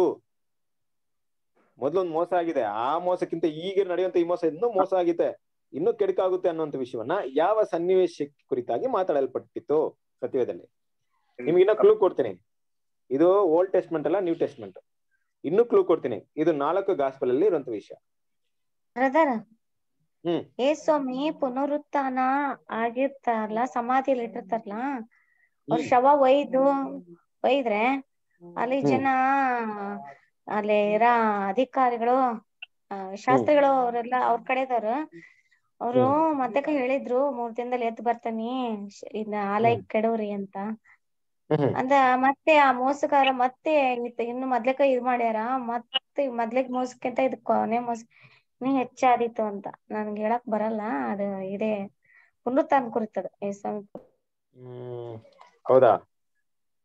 ಅಲ್ಲಿ ಬರುತ್ತಾ ವಾಕ್ಯ ಇದು? ಮತ್ತಾಯದಲ್ಲಿ ಬರುತ್ತೆ ಬ್ರದರ್, 27ನೇ ಅಧ್ಯಾಯದಲ್ಲಿ ಬರುತ್ತೆ. Okay, anyway thank you. ನಮ್ಮ ರೇಷ್ಮಾ ತಂಗಿ ಕರೆಕ್ಟ್ ಆಗಿ ಎಕ್ಸ್ಪ್ಲೈನ್ ಮಾಡಿದ್ರು. ಅವ್ರು ಹೇಳಿದ್ ಕರೆಕ್ಟ್. ನಿಮ್ಗೇನು ಅರ್ಥವಾಗಿಲ್ಲ ಅಂದ್ರೆ ದಯವಿಟ್ಟು ಅವ್ರ ಹತ್ರನೇ ಫೋನ್ ಮಾಡಿ ಕೇಳ್ಕೊಳ್ಳಿ. ಅವ್ರು ಏನ್ ಹೇಳಿದ್ರೆ ಕರೆಕ್ಟ್ ಪಾಯಿಂಟ್ ಹೇಳಿದಾರೆ. ಓಕೆನಾ? ಇದೇ ಸನ್ನಿವೇಶ. ಅಂದ್ರೆ ಯೇಸು ಕ್ರಿಸ್ತನ್ ಏನ್ ಮಾಡ್ತಾರೆ, ಸಮಾಧಿಲಿ ಇಟ್ಟಿರ್ತಾರೆ. ಈ ತರ ಅವನು ಇರ್ಬೇಕಾದ್ರೆ ಈ ತರ ಮಾತು ಹೇಳಿದ್ದ. ಈಗ ಏನ್ ಮಾಡ್ರಿ, ನೀವು ಸಮಾಧಿನ ಭದ್ರ ಮಾಡ್ರಿ ಅಂತ ಏನ್ ಮಾಡ್ತಾರೆ?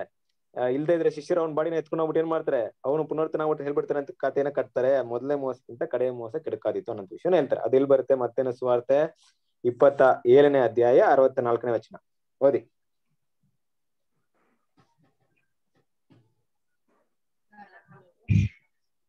ಆದ ಕಾರಣ 3ನೆಯ ದಿನದ ತನಕ ಸಮಾಧಿಯನ್ನು ಭದ್ರ ಮಾಡಿ ಕಾಯುವುದಕ್ಕೆ ಅಪ್ಪಣೆ ಕೊಡಬೇಕು. ಇಲ್ಲದಿದ್ದರೆ ಅವನ ಶಿಷ್ಯರು ಬಂದು ಅವನನ್ನು ಕದ್ದುಕೊಂಡು ಹೋಗಿ ಸತ್ತವನು ಬದುಕಿ ಬಂದಿದ್ದಾನೆ ಎಂದು ಹೇಳರು. ಆಗ ಮೊದಲನೆಯ ಮೋಸಕ್ಕಿಂತ ಕಡೆಯ ಮೋಸವು ಕೆಡುಕಾಗಿತ್ತು ಎಂದು ಅಂದರು. ಓಕೆ, ಗುಡ್ ಅಲ್ವಾ?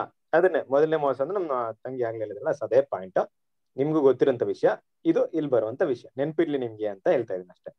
ಇಲ್ಲಿ ಮೊದಲು ಅನ್ನೋಂತ ಒಂದು ಟಾಪಿಕ್ ಇತ್ತಲ್ಲ, ಅದಕ್ಕೆ ಚೂಸ್ ಮಾಡ್ದೆ. ಬಟ್ ಇದು ನೀ ಸತ್ಯವೇದನ ಕರೆಕ್ಟ್ ಆಗಿ ಓದಿದ್ದಾಗ ಈ ಸನ್ನಿವೇಶ, ಈ ಮಾತನ್ನ ನಿಂಗೆ ಕರೆಕ್ಟ್ ನೆನಪು ಬಂದಿರುತ್ತೆ ನಿಮ್ಗೆ.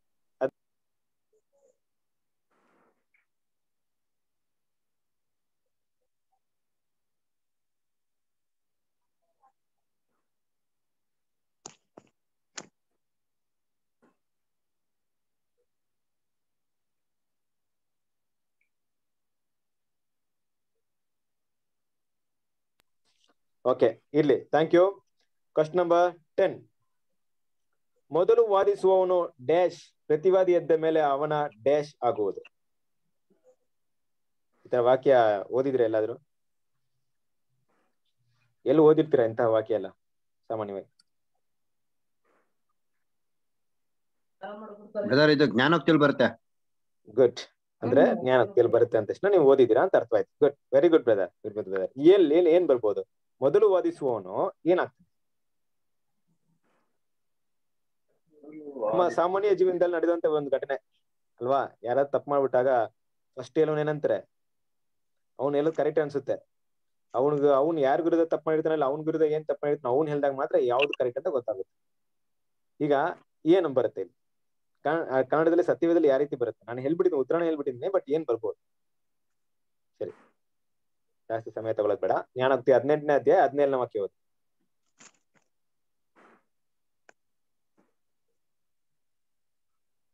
ಮೊದಲು ವಾದಿಸುವವನು ನ್ಯಾಯವಾದಿ ಎಂದು ತೋರುವವನು ಪ್ರತಿವಾದಿ ಎದ್ದ ಮೇಲೆ ಅವನ ಪರೀಕ್ಷೆ ಆಗುವುದು. ಅಲ್ವಾ? ಮೊದಲು ವಾದಿಸುವವನು ಅಂದ್ರೆ ಏನಪ್ಪಾ ಅಂದ್ರೆ ಫಸ್ಟ್ ಬಂದ ತಕ್ಷಣ ಹೀಗೆ ಅವಾಗ ಏನಾಗುತ್ತೆ?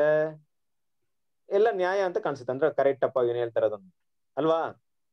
ಆದ್ರೆ ಪ್ರತಿವಾದಿ ಬಂದಾಗ್ಲೇ ಏನಾಗುತ್ತೆ? ಅವನ ಪರೀಕ್ಷೆ ಆಗುತ್ತೆ. ಒಂದು ವಿಷಯನ ಅರ್ಥ ಮಾಡ್ಕೊಳ್ಳಿ. ಕೆಲವೊಂದ್ ಟೈಮಲ್ಲಿ ಎಲ್ಲಾದ್ರೂ ಒಂದ್ ಸನ್ನಿವೇಶ ಸಹೋದರಿ ಯಾರಾದ್ರೂ ಏನ್ ಮಾಡ್ತಾರೆ, ನಮ್ಮ ಹತ್ರ ಕೆಲವೊಂದು ವಿಷಯನ ಹೇಳಕ್ ಇಷ್ಟಪಡ್ತಾರೆ. ನೋಡ್ರಿ ಬ್ರದರ್ ಸಿಸ್ಟರ್ ಈ ತರ ಆಯ್ತು, ಈ ತರ ಮಾಡ್ಬಿಟ್ರು ಅವರು ಅಂತ. ನಾವೇನಂತ ಮಾಡ್ತೀವಿ ಅಂದ್ರೆ ಅವ್ರಿಗೆ ಮಾತ್ರ ಕೇಳ್ಬಿಟ್ಟು ಹೌದಪ್ಪ ಬ್ರದರ್ ಸಿಸ್ಟರ್ ಎಲ್ಲ ಕರೆಕ್ಟ್ ಅಂತ ತಿಳ್ಕೊಂಡ್ಬಿಡ್ತೀವಿ. ಆದ್ರೆ ಯಾವತ್ತಾದ್ರೂ ಪ್ರತಿವಾದಿ ಅವ್ರು ಇವಾಗ ಮಾತಾಡಿದ್ನ ನಾವು ಕೇಳಿರ್ತೀವ? ಕೆಲವೊಂದ್ ಟೈಮಲ್ಲಿ ಕೇಳಿರಲ್ಲ. ಪ್ರತಿವಾದಿನೇ ತಪ್ಪು ಮಾಡಿರ್ತಾನೆ ಅಂತ ತಿಳ್ಕೊಂಡಿರ್ತೀವಿ. ಅವ್ರ ಬಾಯಿಂದ ಈ ವಿಷಯ ಏನಂತ ಕೇಳೋಕೆ ನಾವು ಇಷ್ಟಪಟ್ಟಿರಲ್ಲ. ಇಲ್ಲಿ ತುಂಬಾ ನಡೆಯೋದು ಇದೇ ತರ ಸನ್ನಿವೇಶ. ಒಬ್ರು ಯಾರೋ ಹೇಳ್ಬಿಟ್ರೆ ಅವ್ರ ಬಗ್ಗೆ ತಪ್ಪಾಗಿ ಹೇಳ್ಬಿಟ್ರೆ, ಹೌದು ನೋಡು ಆ ಬ್ರದರ್ ಈ ಸಿಸ್ಟರ್ ಹಿಂಗ್ ಮಾಡ್ಬಿಟ್ರ ಹಂಗ್ ಮಾಡ್ಬಿಟ್ರ ಈ ತರನ ಅಂತ ಏನ್ ಮಾಡ್ತೀವಿ? ಕಿವಿಯಲ್ಲಿ ಕೇಳ್ಕೊಂಡು ಅವ್ರನ್ನ ಹಾಗೆ ಮಾಡಕ್ ಶುರು ಮಾಡ್ಕೊಂತೀವಿ. ಅವ್ರ ಬಗ್ಗೆ ಕೆಟ್ಟದಾಗ ನಾವು ತಿಳ್ಕೊಂಡ್ಬರ್ತೀವಿ. ಆದ್ರೆ ನಿಜವಾಗ್ಲೂ ಅವ್ರ ಹತ್ರ ಕೇಳಿ ನೋಡಿ ಅಂತ ನಾನು ಹೇಳ್ತಾ ಇಲ್ಲ. ಇದೆರಡು ಮಾಡ್ತಾ ಇದ್ದಾಗ ಒಬ್ಬರ ಒಂದು ವಾದವನ್ನ ಇಟ್ಕೊಂಡು, ಒಬ್ಬರ ಒಂದು ನ್ಯಾಯವನ್ನ ಇಟ್ಕೊಂಡು ಇವ್ರು ಕರೆಕ್ಟ್ ಅಂತ ನಾವು ತೀರ್ಸಕ್ಕಾಗಲ್ಲ ಅಂತ ಈ ವಾಕ್ಯ. ನಿಜವಾಗ್ಲೂ ಪರೀಕ್ಷೆ ಯಾವಾಗ ಗೊತ್ತಾಗುತ್ತೆ? ಆ ಮೊದಲನೇ ವ್ಯಕ್ತಿ ಮಾಡಿದ ತಪ್ಪಾ ಸರಿ ಅಂತ ಯಾವಾಗ ಗೊತ್ತಾಗುತ್ತೆ? ಎರಡನೇ ವ್ಯಕ್ತಿ ಬಾಯಿಂದ ಕೇಳ್ದಾಗ. ಆ ವ್ಯಕ್ತಿ ಅಂತ ಇಲ್ಲ ಬ್ರದರ್, ಇಲ್ಲ ಸಿಸ್ಟರ್, ಹಿಂಗಲ್ಲ, ಈ ತರ ಆಯ್ತು, ಅದಕ್ಕೆ ಈ ತರ ಮಾಡ್ಬೇಕಾಯ್ತು, ಇವ್ರು ಹಿಂಗ್ ಮಾಡಿದ್ರು ಅಂತ ವಿಷಯ ಬಂದಾಗ ಓಕೆ ಹಂಗ ಅಂತ ಗೊತ್ತಾಗುತ್ತೆ. ಅದಕ್ಕೆ ಅಂತ ನಾವು ಹೋಗಿ ಬ್ರದರ್ ಹತ್ರ ಕೇಳ್ಕೊಂಡು, ಬ್ರದರ್ ಯಾರಾದ್ರೂ ಬ್ರದರ್ ಆ ಸಿಸ್ಟರ್ ಬ್ರದರ್ ಈ ತರ ಮಾಡ್ತಾ ಇದಂತ ಕಿವಿಯಲ್ಲಿ ಕೇಳ್ಕೊಂಡು, ಆಯ್ತು ಸಿಸ್ಟರ್ ಬ್ರದರ್ ಇರಿ ನಾನು ಅವ್ರ ಹತ್ರ ಕೇಳ್ಕೊಂಡ್ ಬರ್ತೀನಿ ಅಂತ ಹೋಗ್ಬಿಟ್ಟು ಬ್ರದರ್ ಸಿಸ್ಟರ್ ಈ ಸಿಸ್ಟರ್ ಬ್ರದರ್ ನೀವ್ ಈ ತರ ಮಾಡಿದ್ರಂತೆ ಯಾಕೆ ಅಂತ ಕೇಳಿದ್ರೆ ಅಲ್ಲಿ ಸಮಸ್ಯೆ ದೊಡ್ಡದಾಗ್ಬಿಡುತ್ತೆ. ಹಂಗಲ್ಲ ಹೇಳ್ತಾರೆ. ಇಲ್ಲಿ ಇದನ್ನ ಸತ್ಯವೇದಲ್ಲಿ ಯಾವ ರೀತಿ ತಂದಿದಾರಂತೆ ಈ ವಿಷಯವನ್ನ, ಒಂದು ವ್ಯಕ್ತಿ ಒಂದು ಸಹೋದರ ತಪ್ಪು ಮಾಡಿದಾಗ ಆ ಸಹೋದರ ಏನ್ ಮಾಡ್ಬೇಕು? ಇನ್ನೊಂದ್ ಸಹೋದರ ತಪ್ಪು ಮಾಡಿದಾಗ ಆ ಸಹೋದರ ಬಂದ್ ಏನ್ ಮಾಡ್ಬೇಕು? ಇನ್ನೊಂದ್ ಸಹೋದರ ನ್ಯಾಯಕ್ಕೋಸ್ಕರ ಕರೆದಾಗ, ಮೂರನೇ ವ್ಯಕ್ತಿನ ಕರೆದಾಗ, ಮೂರನೇ ವ್ಯಕ್ತಿ ಜೊತೆಯಲ್ಲಿ ಇರ್ಬೇಕಾದ್ರೆ, ಎದುರಿರ್ಬೇಕಾದ್ರೆ ಫ್ರೆಶ್ ಆಗಿ ಆ ವ್ಯಕ್ತಿಗೆ, ಮೂರನೇ ವ್ಯಕ್ತಿಗೆ, ಮೂರನೇ ಸಹೋದರನಿಗೆ ಏನು ಹೇಳ್ದೆ ನ್ಯಾಯವನ್ನ ಸರಿಯಾಗಿ ತೀರಿಸುವಂತ ವ್ಯಕ್ತಿನ ಕರೆದು, ಇಬ್ಬರು ಕಡೆನೂ ಇಲ್ದೇ ಇರುವಂತ ವ್ಯಕ್ತಿನ ಕರೆದು, ಸಹೋದರನ ಕರೆದು ಅವ್ರ ಹತ್ರ ಮೊದಲು ಆಗ್ಲೇ ಹೇಳ್ಬೇಕು. ಎಲ್ಲಿ ಹೇಳ್ಬೇಕಂದ್ರೆ ಪ್ರತಿವಾದಿ ಮುಂದೆನೆ ಮಾತಾಡ್ಬೇಕು ವಿಷಯ. ಪ್ರತಿವಾದಿ ಹಿಂದೆ ಎಲ್ಲ ಮಾತಾಡ್ಬಿಟ್ಟು ಬ್ರದರ್ ಬನ್ನಿ ಈ ತರ ಮಾಡ್ಬಿಟ್ಟಿದ್ದಾರೆ ಬ್ರದರ್ ನೀವ್ ಹೋಗಿ ಹೇಳ್ಕೊಡಿ ಹೇಳಿ ಅಂತ ಹೇಳ್ಬಾರ್ದು. ಪ್ರತಿವಾದಿ ಮುಂದೆನೆ ನೋಡಿ ಬ್ರದರ್ ಈ ರೀತಿ ಮಾಡಿದ್ರೆ ಇದು ತುಂಬಾ ಕಷ್ಟವಾಗಿದೆ ಅಂತ ಅವ್ರ ಮುಂದೆ ಮಾತಾಡಿ, ನಂತರ ಪ್ರತಿವಾದಿನ ಮಾತಾಡಕ್ ಬಿಡ್ಬೇಕು ಅವ್ರ ಮುಂದೆನೆ. ಅವ್ರೇನ್ ಮಾಡ್ಬೇಕು? ಅದನ್ನ ಅವ್ರ ಮುಂದೆನೆ, ಯಾವ್ದು ಮೊದಲನೇ ಇದ್ರಲ್ಲ ಅವ್ರ ಮುಂದೆನೆ ಮಾತಾಡಿ, ಇಲ್ಲ ಬ್ರದರ್ ನೀವ್ ತಪ್ಪಾಗಿ ಅರ್ಥ ಮಾಡ್ಕೊಂಡಿದ್ರೆ ನಾ ಹಿಂಗಲ್ಲ ಹಿಂಗಾಗಿದ್ದು ಅಂತ ಏನ್ ಮಾಡ್ಬೇಕು? ವಿಷಯವನ್ನ ಅಲ್ಲಿ ಕ್ಲಿಯರ್ ಮಾಡ್ಬೇಕು ಅಲ್ವಾ? ಅವಾಗ್ಲೇ ಮೊದಲನೇ ವ್ಯಕ್ತಿ ಕರೆಕ್ಟ್ ಮಾಡಿದಾರ, ಎರಡನೇ ವ್ಯಕ್ತಿ ಕರೆಕ್ಟ್ ಮಾಡಿದ ಅಂತ ನಮ್ಗ್ ಸಿಗುತ್ತೆ. ಇಲ್ಲಾಂದ್ರೆ ಏನಾಗುತ್ತೆ? ಮೊದಲನೇ ವ್ಯಕ್ತಿ ಮಾತ್ರ ಕೇಳ್ಬಿಟ್ರೆ ಅದೇ ನ್ಯಾಯ ಅನ್ಸುತ್ತೆ. ಒಂದ್ ವೇಳೆ ಅದು ತಪ್ಪು ಕೂಡ ಇರ್ಬೋದು. ವಿಷಯ ಏನಕ್ಕೆ ಹೇಳ್ತಾ ಇದ್ದೀನಂದ್ರೆ, ಮೊದಲು ಅನ್ನೋದು ಒಂದು ಪಾಯಿಂಟ್ ಇದ್ರು ಕೂಡ ಇಲ್ಲಿ ಒಂದ್ ವಿಷಯ ಬರುತ್ತೆ. ಇದು ನಮ್ಮ ಕ್ರಿಸ್ತರ ಅಂದ್ರೆ ದೇವ್ರ ಮಕ್ಕಳ ಜೀವನದಲ್ಲಿ ನಡೀತಾ ಇರುತ್ತೇನೋ ನಡೀತಾನೆ ಇದೆ. ಪ್ರತಿದಿನ ನಡೀತಾ ಇದೆ. ಪ್ರತಿದಿನ ಎಲ್ಲೋ ಒಂದ್ ಫೋನ್ ಕಾಲ್ ಬರುತ್ತೆ, ಇಲ್ಲ ಯಾರಾದ್ರೂ ಮೀಟ್ ಮಾಡ್ತೀವಿ, ಯಾರ ಬಗ್ಗೆ ಹೇಳ್ಬಿಡ್ತಾರೆ, ಹೌದಾ ಹಿಂಗ ಬ್ರದರ ಸಿಸ್ಟರ್ ಹಿಂಗ್ ಮಾಡಿದ್ರ ಅಯ್ಯೋ ಅಮ್ಮ ಅಂತ ಏನ್ ಮಾಡ್ತೀವಿ? ಅವ್ರ ಬಗ್ಗೆ ಬ್ಲಾಕ್ ಲಿಸ್ಟ್ ಅಲ್ಲಿ ಹಾಕೊಂಡ್ಬಿಡ್ತೀವಿ ಅವ್ರನ್ನ.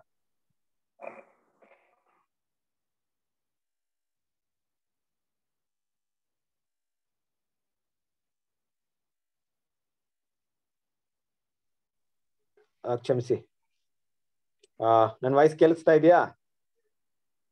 ಕೇಳ್ತಾ ಇದ್ರೆ ಓಕೆ. ಸೊ ನಾವೇನ್ ಮಾಡಲ್ಲ, ಇರಿ ಬ್ರದರ್ ಸಿಸ್ಟರ್ ಪ್ರಾರ್ಥನೆ ಮಾಡೋಣ, ನಿಧಾನವಾಗಿರಿ. ಒಂದ್ ವೇಳೆ ಬ್ರದರ್ ಸಿಸ್ಟರ್ ಏನೋ ತಪ್ಪಾಗಿ ತಿಳ್ಕೊಂಡಿರ್ಬೋದು, ತಿಳ್ಕೊಳ್ಳೋಣ. ಇಲ್ಲಾಂದ್ರೆ ಸಿಸ್ಟರ್ ಹತ್ರ ಬ್ರದರ್ ಹತ್ರ ಒಂದ್ಸರಿ ನೇರವಾಗಿ ಮಾತಾಡಿ ಅನ್ನೋಂಥ ವಿಷಯನ ನಾನು ಹೇಳಕ್ಕೆ ಹೋಗಲ್ಲ. ಇದೇನಾಗುತ್ತೆ ಅಂದ್ರೆ ಕಾಲಕ್ರಮೇಣ ಒಂದ್ ವ್ಯಕ್ತಿನ ನಾನು ತಪ್ಪಾಗಿ ಅರ್ಥ ಮಾಡ್ಕೊಂಡು ಆಮೇಲೆ ಕ್ರಮೇಣ ಅವ್ರು ನೋಡಿದಾಗೆಲ್ಲ ಏನ್ ಮಾಡ್ತಾ ಗೊತ್ತಾ?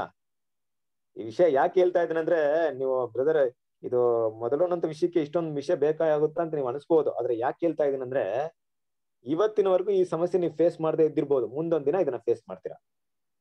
ನಿಮ್ಗೆ ಎಷ್ಟರ ಮಟ್ಟಿಗೆ ಸಹೋದರ ಪರಿಚಯ ಆಗ್ತಾರೆ, ಮತ್ತೆ ನೀವು ಕೂಡ ಒಳ್ಳೆ ದೇವ್ರ ಮಕ್ಕಳಾಗಿ ಬೆಳೀತಾ ಇದ್ದಾಗ, ನಿಮ್ಮ ಮೇಲೆ ದೇವ್ರ ಮಕ್ಕಳಿಗೆ ನಿಮ್ಮ ಮೇಲೆ ನಂಬಿಕೆ ಹುಟ್ಟಿದಾಗ, ಓ ಈ ಬ್ರದರ್ ಹತ್ರ ಏನೋ ಮಾತಾಡೋದ್ ಸೊಲ್ಯೂಷನ್ ಸಿಗುತ್ತೆ, ಈ ಸಿಸ್ಟರ್ ಹತ್ರ ಏನೋ ಸೊಲ್ಯೂಷನ್ ಸಿಗುತ್ತೆ, ಅದು ದೇವ್ರ ದಾರಿಯಲ್ಲಿ ದೇವ್ರ ಸತ್ಯ ತುಂಬಾ ಚೆನ್ನಾಗಿದ್ದಾರೆ ಅಂತ ನಿಮ್ಮ ಮೇಲೆ ಸಹೋದರರಲ್ಲಿ ಭಾವನೆಗಳು ಬಂದಾಗ ನಿಮ್ಮ ಬಳಿಯಲ್ಲಿ ಹಲವಾರು ವಿಷಯಗಳನ್ನ ತರ್ತಾರೆ.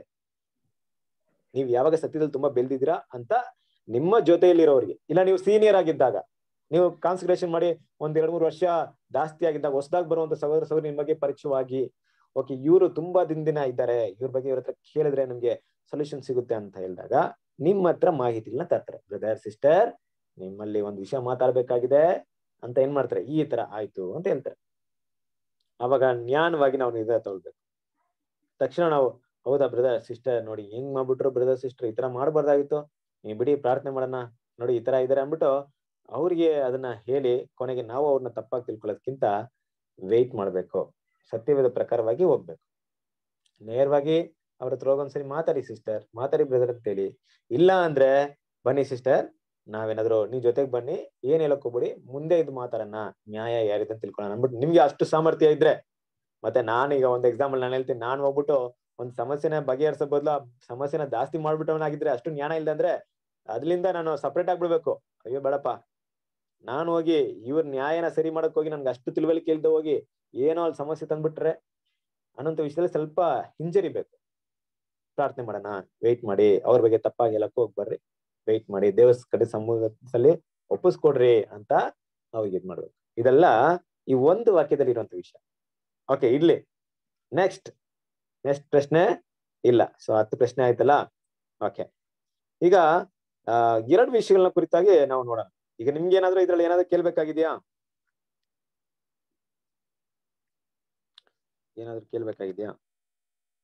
ಸರಿ, 2 ವಿಷಯಗಳ ಕುರಿತು ಮಾತಾಡೋಣ. ಏನಪ್ಪ 2 ವಿಷಯ ಅಂದ್ರೆ, ಮೊದಲನೇದು ದೇವರ ಒಂದು ಆಜ್ಞೆ. ಯಾವ ಆಜ್ಞೆ ಮುಖ್ಯವಾದದ್ದು? ಮೊದಲನೇದು ಅಂತ ಒಂದು ಟಾಪಿಕ್ ನ ತಗೊಂಡಿದ್ವಿ, ಫಸ್ಟ್ ಅಂತ ತಗೊಂಡಿದ್ವಿ. ಫಸ್ಟ್ ಅಂದಾಗ ನಾವು ಬೈಬಲ್ ಯಾರಿಗೆ ಫಸ್ಟ್ ಮಗು ಹುಟ್ಟಿತು, ಬೈಬಲ್ ಅಲ್ಲಿ ಫಸ್ಟ್ ಹೆಸರು ಯಾರಿಟ್ರು, ಫಸ್ಟ್ ಪಠಣ ಯಾವುದು ಅಂತದೆಲ್ಲ ಹುಡ್ಕೋದ್ ಬೇಡ. ನಮ್ ಸ್ಪಿರಿಚುವಲ್ ಲೆಸನ್ ಇರೋ ತರ ನೋಡೋಣ ಅಲ್ವಾ? ತುಂಬಾ ಜ್ಞಾನ ಬೆಳೆಸ್ಕೊಳ್ಳೋಕ್ಕಿಂತ ಗುಣಗಳನ್ನ ಬೆಳೆಸೋದಕ್ಕೆ ಯಾವ್ದು ಪ್ರಾಮುಖ್ಯತೆ ಇದೆ ಅದ್ರ ಬಗ್ಗೆ ಗಮನ. ಹಾಗಾಗಿ ಮೊದಲನೆಯ ಆಜ್ಞೆ ಎಷ್ಟು ಸರಳವಾಗಿ ಬರೆಯಲ್ಪಟ್ಟಿದೆ ಅಂದ್ರೆ, ನಮ್ಮ ಇಡೀ ಜೀವನನೂ ಅದಕ್ಕೆ ಮುಡುಪಾಗಿರ್ಬೇಕು ಆ ಆಜ್ಞೆನ ನಾವು ನೆರವೇರ್ಸಕ್ಕೆ ಅಲ್ವಾ? ಆಜ್ಞೆ ಎಷ್ಟು ಸರಳವಾಗಿದೆ ಅಂದ್ರೆ ಅದನ್ನ ಓದಿ ಮುಗಿಸಕ್ಕೆ ಕೆಲವೊಂದು ಸೆಕೆಂಡ್ಗಳು ಸಾಕು. ಆದ್ರೆ ಅದನ್ನ ನಮ್ಮ ಜೀವನದಲ್ಲಿ ಮಾಡಕ್ಕೆ ನಮ್ಮ ಪೂರ್ತಿ ಜೀವನ ಮುಡುಪಾಗಿರ್ಬೇಕು. ಯಾವ ವಿಷಯ? ಇನ್ನ ದೇವರಾದ ಕರ್ತನನ್ನು, ದೇವರಾದ ಯೆಹೋವನನ್ನು ಪೂರ್ಣ ಹೃದಯದಿಂದಲೂ, ಪೂರ್ಣ ಪ್ರಾಣದಿಂದಲೂ, ಪೂರ್ಣ ಬುದ್ಧಿಯಿಂದಲೂ ಪ್ರೀತಿಸ್ಬೇಕು. ಇದೆಲ್ಲವೂ ಕೂಡ ಇಲ್ಲಿ ಬಂದಿದೆ. ಇದಕ್ಕೆ ನಿಮ್ಗೆ ಏನ್ ಅನ್ಸ್ಬೋದು? ಎಲ್ಲದಕ್ಕೂ ಡಿಫ್ರೆನ್ಸ್ ಇದೆಯಾ? ಎಲ್ಲದಕ್ಕೂ ಮೀನಿಂಗ್ ಇದೆಯಾ? ಪೂರ್ಣ ಹೃದಯ ಅಂದ್ರೆ, ಪೂರ್ಣ ಪ್ರಾಣ ಅಂದ್ರೆ, ಪೂರ್ಣ ಶಕ್ತಿ ಅಂದ್ರೆ ಆಯ್ತು, ಎಲ್ಲದಕ್ಕೂ ಮೀನಿಂಗ್ ನಾ ಹೇಳ್ತೀನಿ ಅಂತ ನಾನೇನ ಹೊರಟ್ರೆ 1 ಅವರ್ ಆಗ್ಬಿಡುತ್ತೆ. ಅದೊಂದು ಸಬ್ಜೆಕ್ಟ್ ಆಗ್ಬಿಡುತ್ತೆ ಅಲ್ವಾ? ನಾನು ಕ್ವಿಝಿನ್ ಬಿಟ್ಟು ಒಂದು ಸಬ್ಜೆಕ್ಟ್ ಆಗುತ್ತೆ. ಇದೆಲ್ಲ ನಾನು ಏನಕ್ಕೆ ನಿಮ್ಗೆ ಈ ತರ ಇನ್ಸ್ಕೊಡ್ತಾ ಇದ್ದೀನಿ ಅಂದ್ರೆ, ನಿಮ್ಮಲ್ಲಿ ಆ ಪ್ರಶ್ನೆ ಉಟ್ಕೊಳ್ಬೇಕು. ಮುಂದೊಂದು ದಿನ ಎಲ್ಲೋ ಯಾರೋ ಸಹೋದರ ಮಾತಾಡಿದಾಗ ಅದು ಉತ್ತರ ನೀವು ಕಂಡ್ಕೊಳ್ಬೇಕು. ಇಲ್ಲ ನೀವಾದ್ರೂ ಹುಡುಕಿ ಏನ್ ಮಾಡ್ಬೇಕು, ಸತ್ಯದಿಂದ ಕಂಡ್ಕೊಳ್ಬೇಕು. ಇದೇ ಸತ್ಯವೇದ ವಿದ್ಯಾರ್ಥಿಗಳು ಅಲ್ವಾ? ಸತ್ಯವೇದ ವಿದ್ಯಾರ್ಥಿಗಳು ಯಾವಾಗಲೂ ಸಿಕ್ಕಿದ್ದನ್ನ ಆಹಾರವಾಗಿ ತಗೊಳ್ಳುವಂತವರಲ್ಲ, ಹುಡುಕಿ ತಗೊಳ್ಳುವಂತವರು. ಇನ್ನು ಸ್ಪಷ್ಟವಾಗಿ ಹೇಳ್ಬೇಕಾದ್ರೆ ನಾವು ಈ ಸರ್ಕಸ್ ಅಲ್ಲಿ ಇರೋ ಸಿಂಹ ತರ ಅಲ್ಲ, ಕಾಡಲ್ಲಿ ಇರೋ ಸಿಂಹ ತರ ಇರ್ಬೇಕು. ಏನ್ ಬ್ರದರ್ ಏನೇನೋ ಹೇಳ್ತಾ ಇದೀರಾ ಅಂತ ತಿಳ್ಕೊಂಡ್ಬಿಡ್ರಿ. ಅದ್ ಏನಕ್ಕೆ ಹೇಳ್ದೆ ಅಂತ ಹೇಳ್ತೀನಿ. ಸರ್ಕಸ್ ಅಲ್ಲಿ ಇರೋ ಸಿಂಹನು ಸಿಂಹನೇ, ಆದ್ರೆ ಅದೇನ್ ಮಾಡುತ್ತೆ ಅಂದ್ರೆ ಕುತ್ಕೊಂಡ್ರೆ ಕುತ್ಕೊಳ್ಳುತ್ತೆ, ಎದಳು ಅಂದ್ರೆ ಎದಳುತ್ತೆ, ಸರ್ಕಸ್ ಮಾಡಂದ್ರೆ ಮಾಡುತ್ತೆ, ಜಂಪ್ ಮಾಡಂದ್ರೆ ಮಾಡುತ್ತೆ. ಮತ್ತೆ ಹೊರಡೋಗು ಗೂಡಲ್ಲಿ ಹೊರಡೋಗು ಅಂದ್ರೆ ಅಲ್ಲೇ ಬೋನಲ್ಲಿ ಹೊರಟೋಗುತ್ತೆ ಅಷ್ಟೇ. ಕಾಡಲ್ಲಿರೋ ಸಿಂಹ, ಈ ಸರ್ಕಸ್ ಎಲ್ಲ ಸಿಂಹ ಹಸಿವಾಗಿರುತ್ತೆ, ಊಟ ಕೊಟ್ರೆ ತಿನ್ನುತ್ತೆ. ಊಟ ಇಲ್ಲ ಅಂತ ತಕ್ಷಣ ಬೇಟಾಡಕ್ ಆಗುತ್ತಾ? ಆಗಲ್ಲ.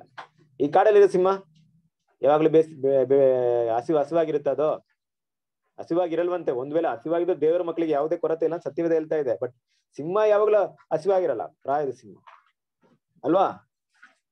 ಅದು ಬೇಟೆ ಆಡ್ಬಿಡುತ್ತೆ, ಹುಡುಕಿ ತಿನ್ನುತ್ತೆ. ಅಂದ್ರೆ ಏನಕ್ಕೆ ಈ ವಿಷಯ ಹೇಳ್ತಾ ಇದ್ದೀನಿ ಅಂದ್ರೆ, ದೇವ್ರ ಮಕ್ಕಳು ಯಾರೋ ಬ್ರದರ್ ಏನೋ ಕೊಡ್ತಾರಪ್ಪ, ಸತ್ಯವೇದ ಕೊಟ್ರೆ ತಗೊಳ್ಳೋಣ, ಇವತ್ತು ಜೂಮ್ ಮೀಟಿಂಗ್ ಇದ್ರೆ ಅಟೆಂಡ್ ಮಾಡೋಣ, ಇಲ್ಲಾಂದ್ರೆ ನಾವು ಪಾಡಿಗೆ ಬೇರೆ ವಿಷಯ ಮಾಡ್ಕೊಂಡಿರೋಣ, ಲೋಕದ ವಿಷಯ ಮಾಡ್ಕೊಂಡಿರೋಣ, ಮೀಟಿಂಗ್ ಏನಾದ್ರೆ ಅಟೆಂಡ್ ಮಾಡೋಣ. ಆ ರೀತಿ ಇರಬಾರ್ದು. ಹುಡುಕ್ಬೇಕು. ನಮಗ್ ಬೇಕಾಗಿರೋ ಸತ್ಯ ನಾವು ಹುಡುಕಿ ತಗೊಳ್ಬೇಕು. ಎಲ್ಲಿ ಸಿಗುತ್ತೆ ಅದಕ್ಕೆ ಅಂದ್ಬಿಟ್ಟು ಬೇರೆ ಬೇರೆ ಸಹೋದರನೆಲ್ಲ ಕಾಂಟ್ಯಾಕ್ಟ್ ಮಾಡಿ ನಮ್ಮ ಬೈಬಲ್ ಸ್ಟೂಡೆಂಟ್ಸ್ ಎಲ್ಲ ಬಿಟ್ಟು ಹೊರಡೆ ಇರುವಂತ ಸಹೋದರ ಹತ್ರ ಐಕ್ಯ ಇಟ್ಕೊಳ್ಳಿ ಅಂತ ಹೇಳ್ತಾ ಇಲ್ಲ. ನಮ್ಮ ಸತ್ಯವೇದಲ್ಲಿ ನಮ್ಗೆ ಕೊಟ್ಟಿರೋದು ಬುಕ್ಸ್ ಅಲ್ಲೇ ನಮ್ಮ ಸಹೋದರ ಮಧ್ಯದಲ್ಲೇ ಇರುತ್ತೆ. ಆ ವಿಷಯವನ್ನ ಹುಡುಕ್ಬೇಕು. ಕ್ಲೋಸ್. ಅದಕ್ಕೆ ಹೇಳ್ತಾ ಇದೀನಿ, ಇಲ್ಲಿ ನಾನು ಎಲ್ಲ ಮಾಹಿತಿನ ಮಾತಾಡಕ್ಕಾಗಲ್ಲ. ಏನ್ ಮಾತಾಡ್ತೀನಿ ಅಂದ್ರೆ ಈ ವಿಷಯ ಮಾತಾಡೋದು ತುಂಬಾ ಸಮಯ ತಗೊಳುತ್ತೆ. ಆದ್ರೆ ಒಂದೇ ಒಂದು ನಿಮಗೆ ಅರ್ಥವಾಗುವಂತ ರೀತಿಯಲ್ಲಿ ಹೇಳ್ತೀನಿ. ನಮ್ಮಲ್ಲಿರುವಂತ 3 ವಿಷಯ ಏನಂತ ನೋಡ್ಬೇಕಾರೆ, ನಮ್ಮ ಆಲೋಚನೆ, ನಮ್ಮ ಮಾತು, ನಮ್ಮ ಕ್ರಿಯೆ. ಇದು 3ರಲ್ಲೂ ಕೂಡ ದೇವರ ಪ್ರೀತಿನ ನಾವು ತೋರಿಸ್ಬೇಕು ಅಲ್ವಾ? ಸೊ ಅದು ನಮ್ಮ ಆಲೋಚನೆ ಬಂದಿರೋದು ನಮ್ಮ ಮಾತಲ್ಲಿ ಬರುತ್ತೆ, ನಮ್ಮ ಮಾತಲ್ಲಿರುವಂತ ನಮ್ಮ ಗುಣಗಳಲ್ಲಿ, ನಮ್ಮ ಕ್ರಿಯೆಯಲ್ಲಿ ಬರುತ್ತೆ. ಹಾಗಾಗಿ ಅದನ್ನೇ ಹೇಳ್ತಾ ಇದ್ವಿ, ಪೂರ್ಣ ಪ್ರಾಣದಿಂದ, ಪೂರ್ಣ ಶಕ್ತಿಯಿಂದಲೂ, ಪೂರ್ಣ ಹೃದಯದಿಂದಲೂ ದೇವ್ರನ್ನ ಪ್ರೀತಿ ಮಾಡೋದನ್ನೋದು ಈ 3ರಲ್ಲೂ ಸಹ ಎಲ್ಲೂ ಕೂಡ ದೇವರಿಗೆ ವಿರುದ್ಧವಾದಂತ ಕೆಲಸನ ಮಾಡದೆ ನಮ್ಮನ್ನ ಕಾಪಾಡ್ಕೊಳ್ತೀವಿ ನೋಡಿ, ದೇವರಿಗೆ ಮೆಚ್ಚಿಯಾದ ಕೆಲಸನ ಮಾಡಕ್ ಇಷ್ಟಪಡ್ತೀವಿ ನೋಡಿ, ಅದು ದೇವರನ್ನ ಪೂರ್ಣದಿಂದ ಪ್ರೀತಿ ಮಾಡೋದು. ನಮ್ಗೆ ಆಜ್ಞೆನೇ ಸ್ಪಷ್ಟವಾಗಿ ಗೊತ್ತಾಗದೆ ಇದ್ಮೇಲೆ ಇದು ಮೊದಲನೇದು ತುಂಬಾ ಮುಖ್ಯವಾದದ್ದು ಅಲ್ವಾ? ನಾವು ಫಾಲೋ ಮಾಡ್ಬೇಕು ಅಲ್ವಾ? ಸರಿ, ಇವತ್ತು ಒಂದ್ ಪ್ರಶ್ನೆ ಏನಂದ್ರೆ, ನಾವು ಕಾನ್ಸಂಟ್ರೇಷನ್ ಮಾಡಿದ್ರಿಂದ ಈ ಆಜ್ಞೆನ ಇಲ್ಲಿವರೆಗೂ ಚಾಚು ತಪ್ಪದೆ ಯಾವುದೇ ಮಿಸ್ಟೇಕ್ ಮಾಡದೆ ಫಾಲೋ ಮಾಡ್ಕೊಂಡ್ ಬರ್ತಾ ಇದೀವಾ?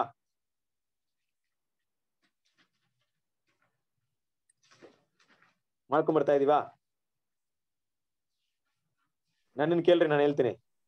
ನಾನೆಲ್ಲ ಕೇಳಿದ್ರೆ ನಾನು ಹೇಳ್ತೀನಿ, ಇಲ್ಲ ತುಂಬಾ ಮಿಸ್ಟೇಕ್ ಮಾಡ್ತೀನಿ ಅಲ್ವಾ? ಆದ್ರೆ ಮತ್ತೆ ಏನಕ್ಕೆ ಆಜ್ಞೆ ಏನ್ಬಿಕ್ಕೆ? ಈ ಆಜ್ಞೆ ನಮ್ಗೆ ಕೊಟ್ಟಿದ್ರ ಕೊಡ್ಲಿಲ್ವಾ ದೇವ್ರು? ಕೊಟ್ಟಾರೆ. ನಮ್ ಕಡೆಯಿಂದ ಆಗೋದ್ರ ಗೊತ್ತೈತಿ ಅವ್ರಿಗೆ. ಸರಿ, ಈಗ ಈ ಆಜ್ಞೆ ಇದ್ಮೇಲೆ ಅದಕ್ಕೆ ದಂಡನೆ ಇದೆಯಾ ಇಲ್ವಾ? ಇದೆ ರೀ. ಈ ಆಜ್ಞೆ ನಾವೇನೋ ಬ್ರೇಕ್ ಮಾಡಿದ್ರೆ ನಮ್ಗೆ ಶಿಕ್ಷೆ ಇದೆಯಾ ಇಲ್ವಾ? ಇದೆ ರೀ ಬ್ರದರ್. ಏನ್ ಶಿಕ್ಷೆ ಇದೆ? ನಮ್ಮ ಮತ್ತೆ ಕಿತ್ಕೊಳಕ ದೇವ್ರು ನಮ್ಗೆ ಏನೋ ಒಂದ್ ದಾರಿ ತೋರಿಸ್ತಾರೆ. ಈ ಆಜ್ಞೆ ನಾವೇನೋ ಬ್ರೇಕ್ ಮಾಡಿದ್ರೆ ನಮ್ಗೆ ಸೆಕೆಂಡ್ ಡೆತ್ ಇದೆ. ಮತ್ತೆ ಹೇಗ್ ಬ್ರದರ್ ನಾವ್ ಇಲ್ಲಿವರೆಗೂ ಫಾಲೋ ಮಾಡಿಲ್ವಲ್ಲ? ಹೌದು, ಇಲ್ಲಿವರೆಗೆ ದೇವ್ರು ಏನ್ ಮಾಡ್ತಾ ಇದ್ರೆ, ಇವತ್ತಲ್ಲ ನಾಳೆ ಯಾವತ್ತಾರು ಒಂದ್ಸರಿ ಆಜ್ಞೆನ ಸಂಪೂರ್ಣವಾಗಿ ನೀವು ಫಾಲೋ ಮಾಡ್ತೀರಾ ಅಂತ ನಂಬಿಕೆಯಲ್ಲಿ ಕೃಪೆನ ಕೊಟ್ಕೊಂಡ್ ಬರ್ತಾ ಇದ್ರು ಹೊರತು ಫಾಲೋ ಮಾಡದೇ ಇದ್ರೆ ಜೀವ ಅಂತೂ ಇಲ್ಲ. ನಮ್ಗೆ ಕೃಪೆ ಇರೋದು ಅದಕ್ಕೆ ಬಿದ್ರು ಕೂಡ ಎದೋಲಿ ಅಂತ ಮತ್ತೆ ಫಾಲೋ ಮಾಡಿ ಅಂತ ಪ್ರಯತ್ನ ಮಾಡಕ್ಕೆ ಅವಕಾಶ ಕೊಡ್ತಾ ಇದ್ರು ಹೊರತು ಫಾಲೋ ಮಾಡದೆ ನಾವೇನೋ ಇದನ್ನ ಫಾಲೋ ಮಾಡೋದ್ ಬಿಟ್ಬಿಟ್ರೆ, ಅಂದ್ರೆ ನನ್ನ ಜೀವನ ಅಂತ್ಯದೊಳಗೆ ಈ ಗುಣಗಳನ್ನ ಬೆಳೆಸ್ಕೊಳ್ದೆ ಬಿಟ್ಬಿಟ್ರೆ, ನನ್ನ ಪೂರ್ಣದಿಂದ ದೇವನ ಪ್ರೀತಿ ಮಾಡುವಂತ ಗುಣವನ್ನ ಪೂರ್ಣ ಶಕ್ತಿಯಿಂದ, ಪೂರ್ಣ ಪ್ರಾಣದಿಂದ ಅದನ್ನ ತೋರಿಸ್ತಾ ಬಿಟ್ಬಿಟ್ರೆ, ಪೂರ್ಣ ಬುದ್ಧಿಯಿಂದ, ಏನಾಗುತ್ತೆ, ನಾನು ಸಭೆಗೆ ಯೋಗ್ಯನಾಗಿರಲ್ಲ. ಆಗ್ಬೋದು, ಇಲ್ಲ ಸೆಕೆಂಡ್ ಎತ್ಗೆ ಹೋಗ್ಬೋದು. ಇದು ಆಜ್ಞೆ, ಇದು ಎಲ್ಲೂ ಬ್ರೇಕ್ ಆಗಲ್ಲ. ಇದು ಧರ್ಮಶಾಸ್ತ್ರ ಇದ್ದರಿಗೂ ಇದೆ, ನಮಗೂ ಇದೆ, ಯುಗಾಂತರಗಳಿಗೂ ಇರುತ್ತೆ. ಈ ಆಜ್ಞೆ ಎಲ್ಲೂ ಚೇಂಜ್ ಆಗಲ್ಲ. ಎಷ್ಟೇ ಕೋಟಿ ವರ್ಷ ಆದ್ರೂ ಈ ಆಜ್ಞೆ ಅಂತ ಚೇಂಜ್ ಆಗಲ್ಲ. ಮೊದಲನೇ ಆಜ್ಞೆ ಅಲ್ವಾ? ನಾವು ಮೊದಲನೇದಾಗಿ ಮನಸ್ಸಲ್ಲಿ ಇಟ್ಕೊಬೇಕು. ಹಾಗೆ ಇನ್ನೊಂದು, ಇದನ್ನ ನಾನು ಅಷ್ಟೇ ಇನ್ನೊಂದು ಜಾಸ್ತಿ ಇದ್ರ ಬಗ್ಗೆ ಮಾತಾಡಕ್ ಹೋಗಲ್ಲ. ನೀವು ಮುಂದಿನ ದಿನದಲ್ಲಿ ಏನ್ ಮಾಡ್ಬೇಕು ನಡಿ, ಇದ್ರ ಬಗ್ಗೆ ತಿಳ್ಕೊಳ್ಳಿ. ಮತ್ತೆ ಈ ವಿಷಯ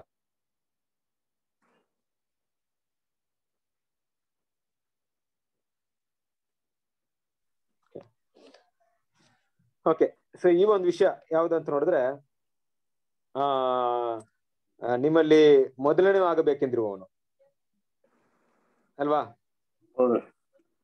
ಇದು ಕೂಡ ಎಷ್ಟು ನಾವು ಮೊದಲನೇ ಒಂದು ಆಜ್ಞೆನ ಫಾಲೋ ಮಾಡ್ಬೇಕಂತ ಇಷ್ಟ ಪಡ್ತಿದ್ರು, ಮೊದಲನೇವರ ಆಗಿರ್ಬೇಕಂತ ಯಾರಿಗೂ ಇಷ್ಟ ಇಲ್ವಾ? ಯಾರಿಗೆ ಇಷ್ಟ ಇಲ್ಲ? ಮೊದಲನೇ ಆಗಿರೋದು ನನಗೆ ಇಷ್ಟ ಇಲ್ಲ ಬ್ರದರ್ ಅನ್ನೋ ಹೇಳಿ. ನಮ್ಗೆಲ್ಲರಿಗೆ ಐತ್ರಿ. ಎಲ್ಲರಿಗಿದೆ. ಇರ್ಬೇಕಾ ಇರ್ಬಾರ್ದಾ? ಇರ್ಬೇಕಾ ಇರ್ಬಾರ್ದಾ?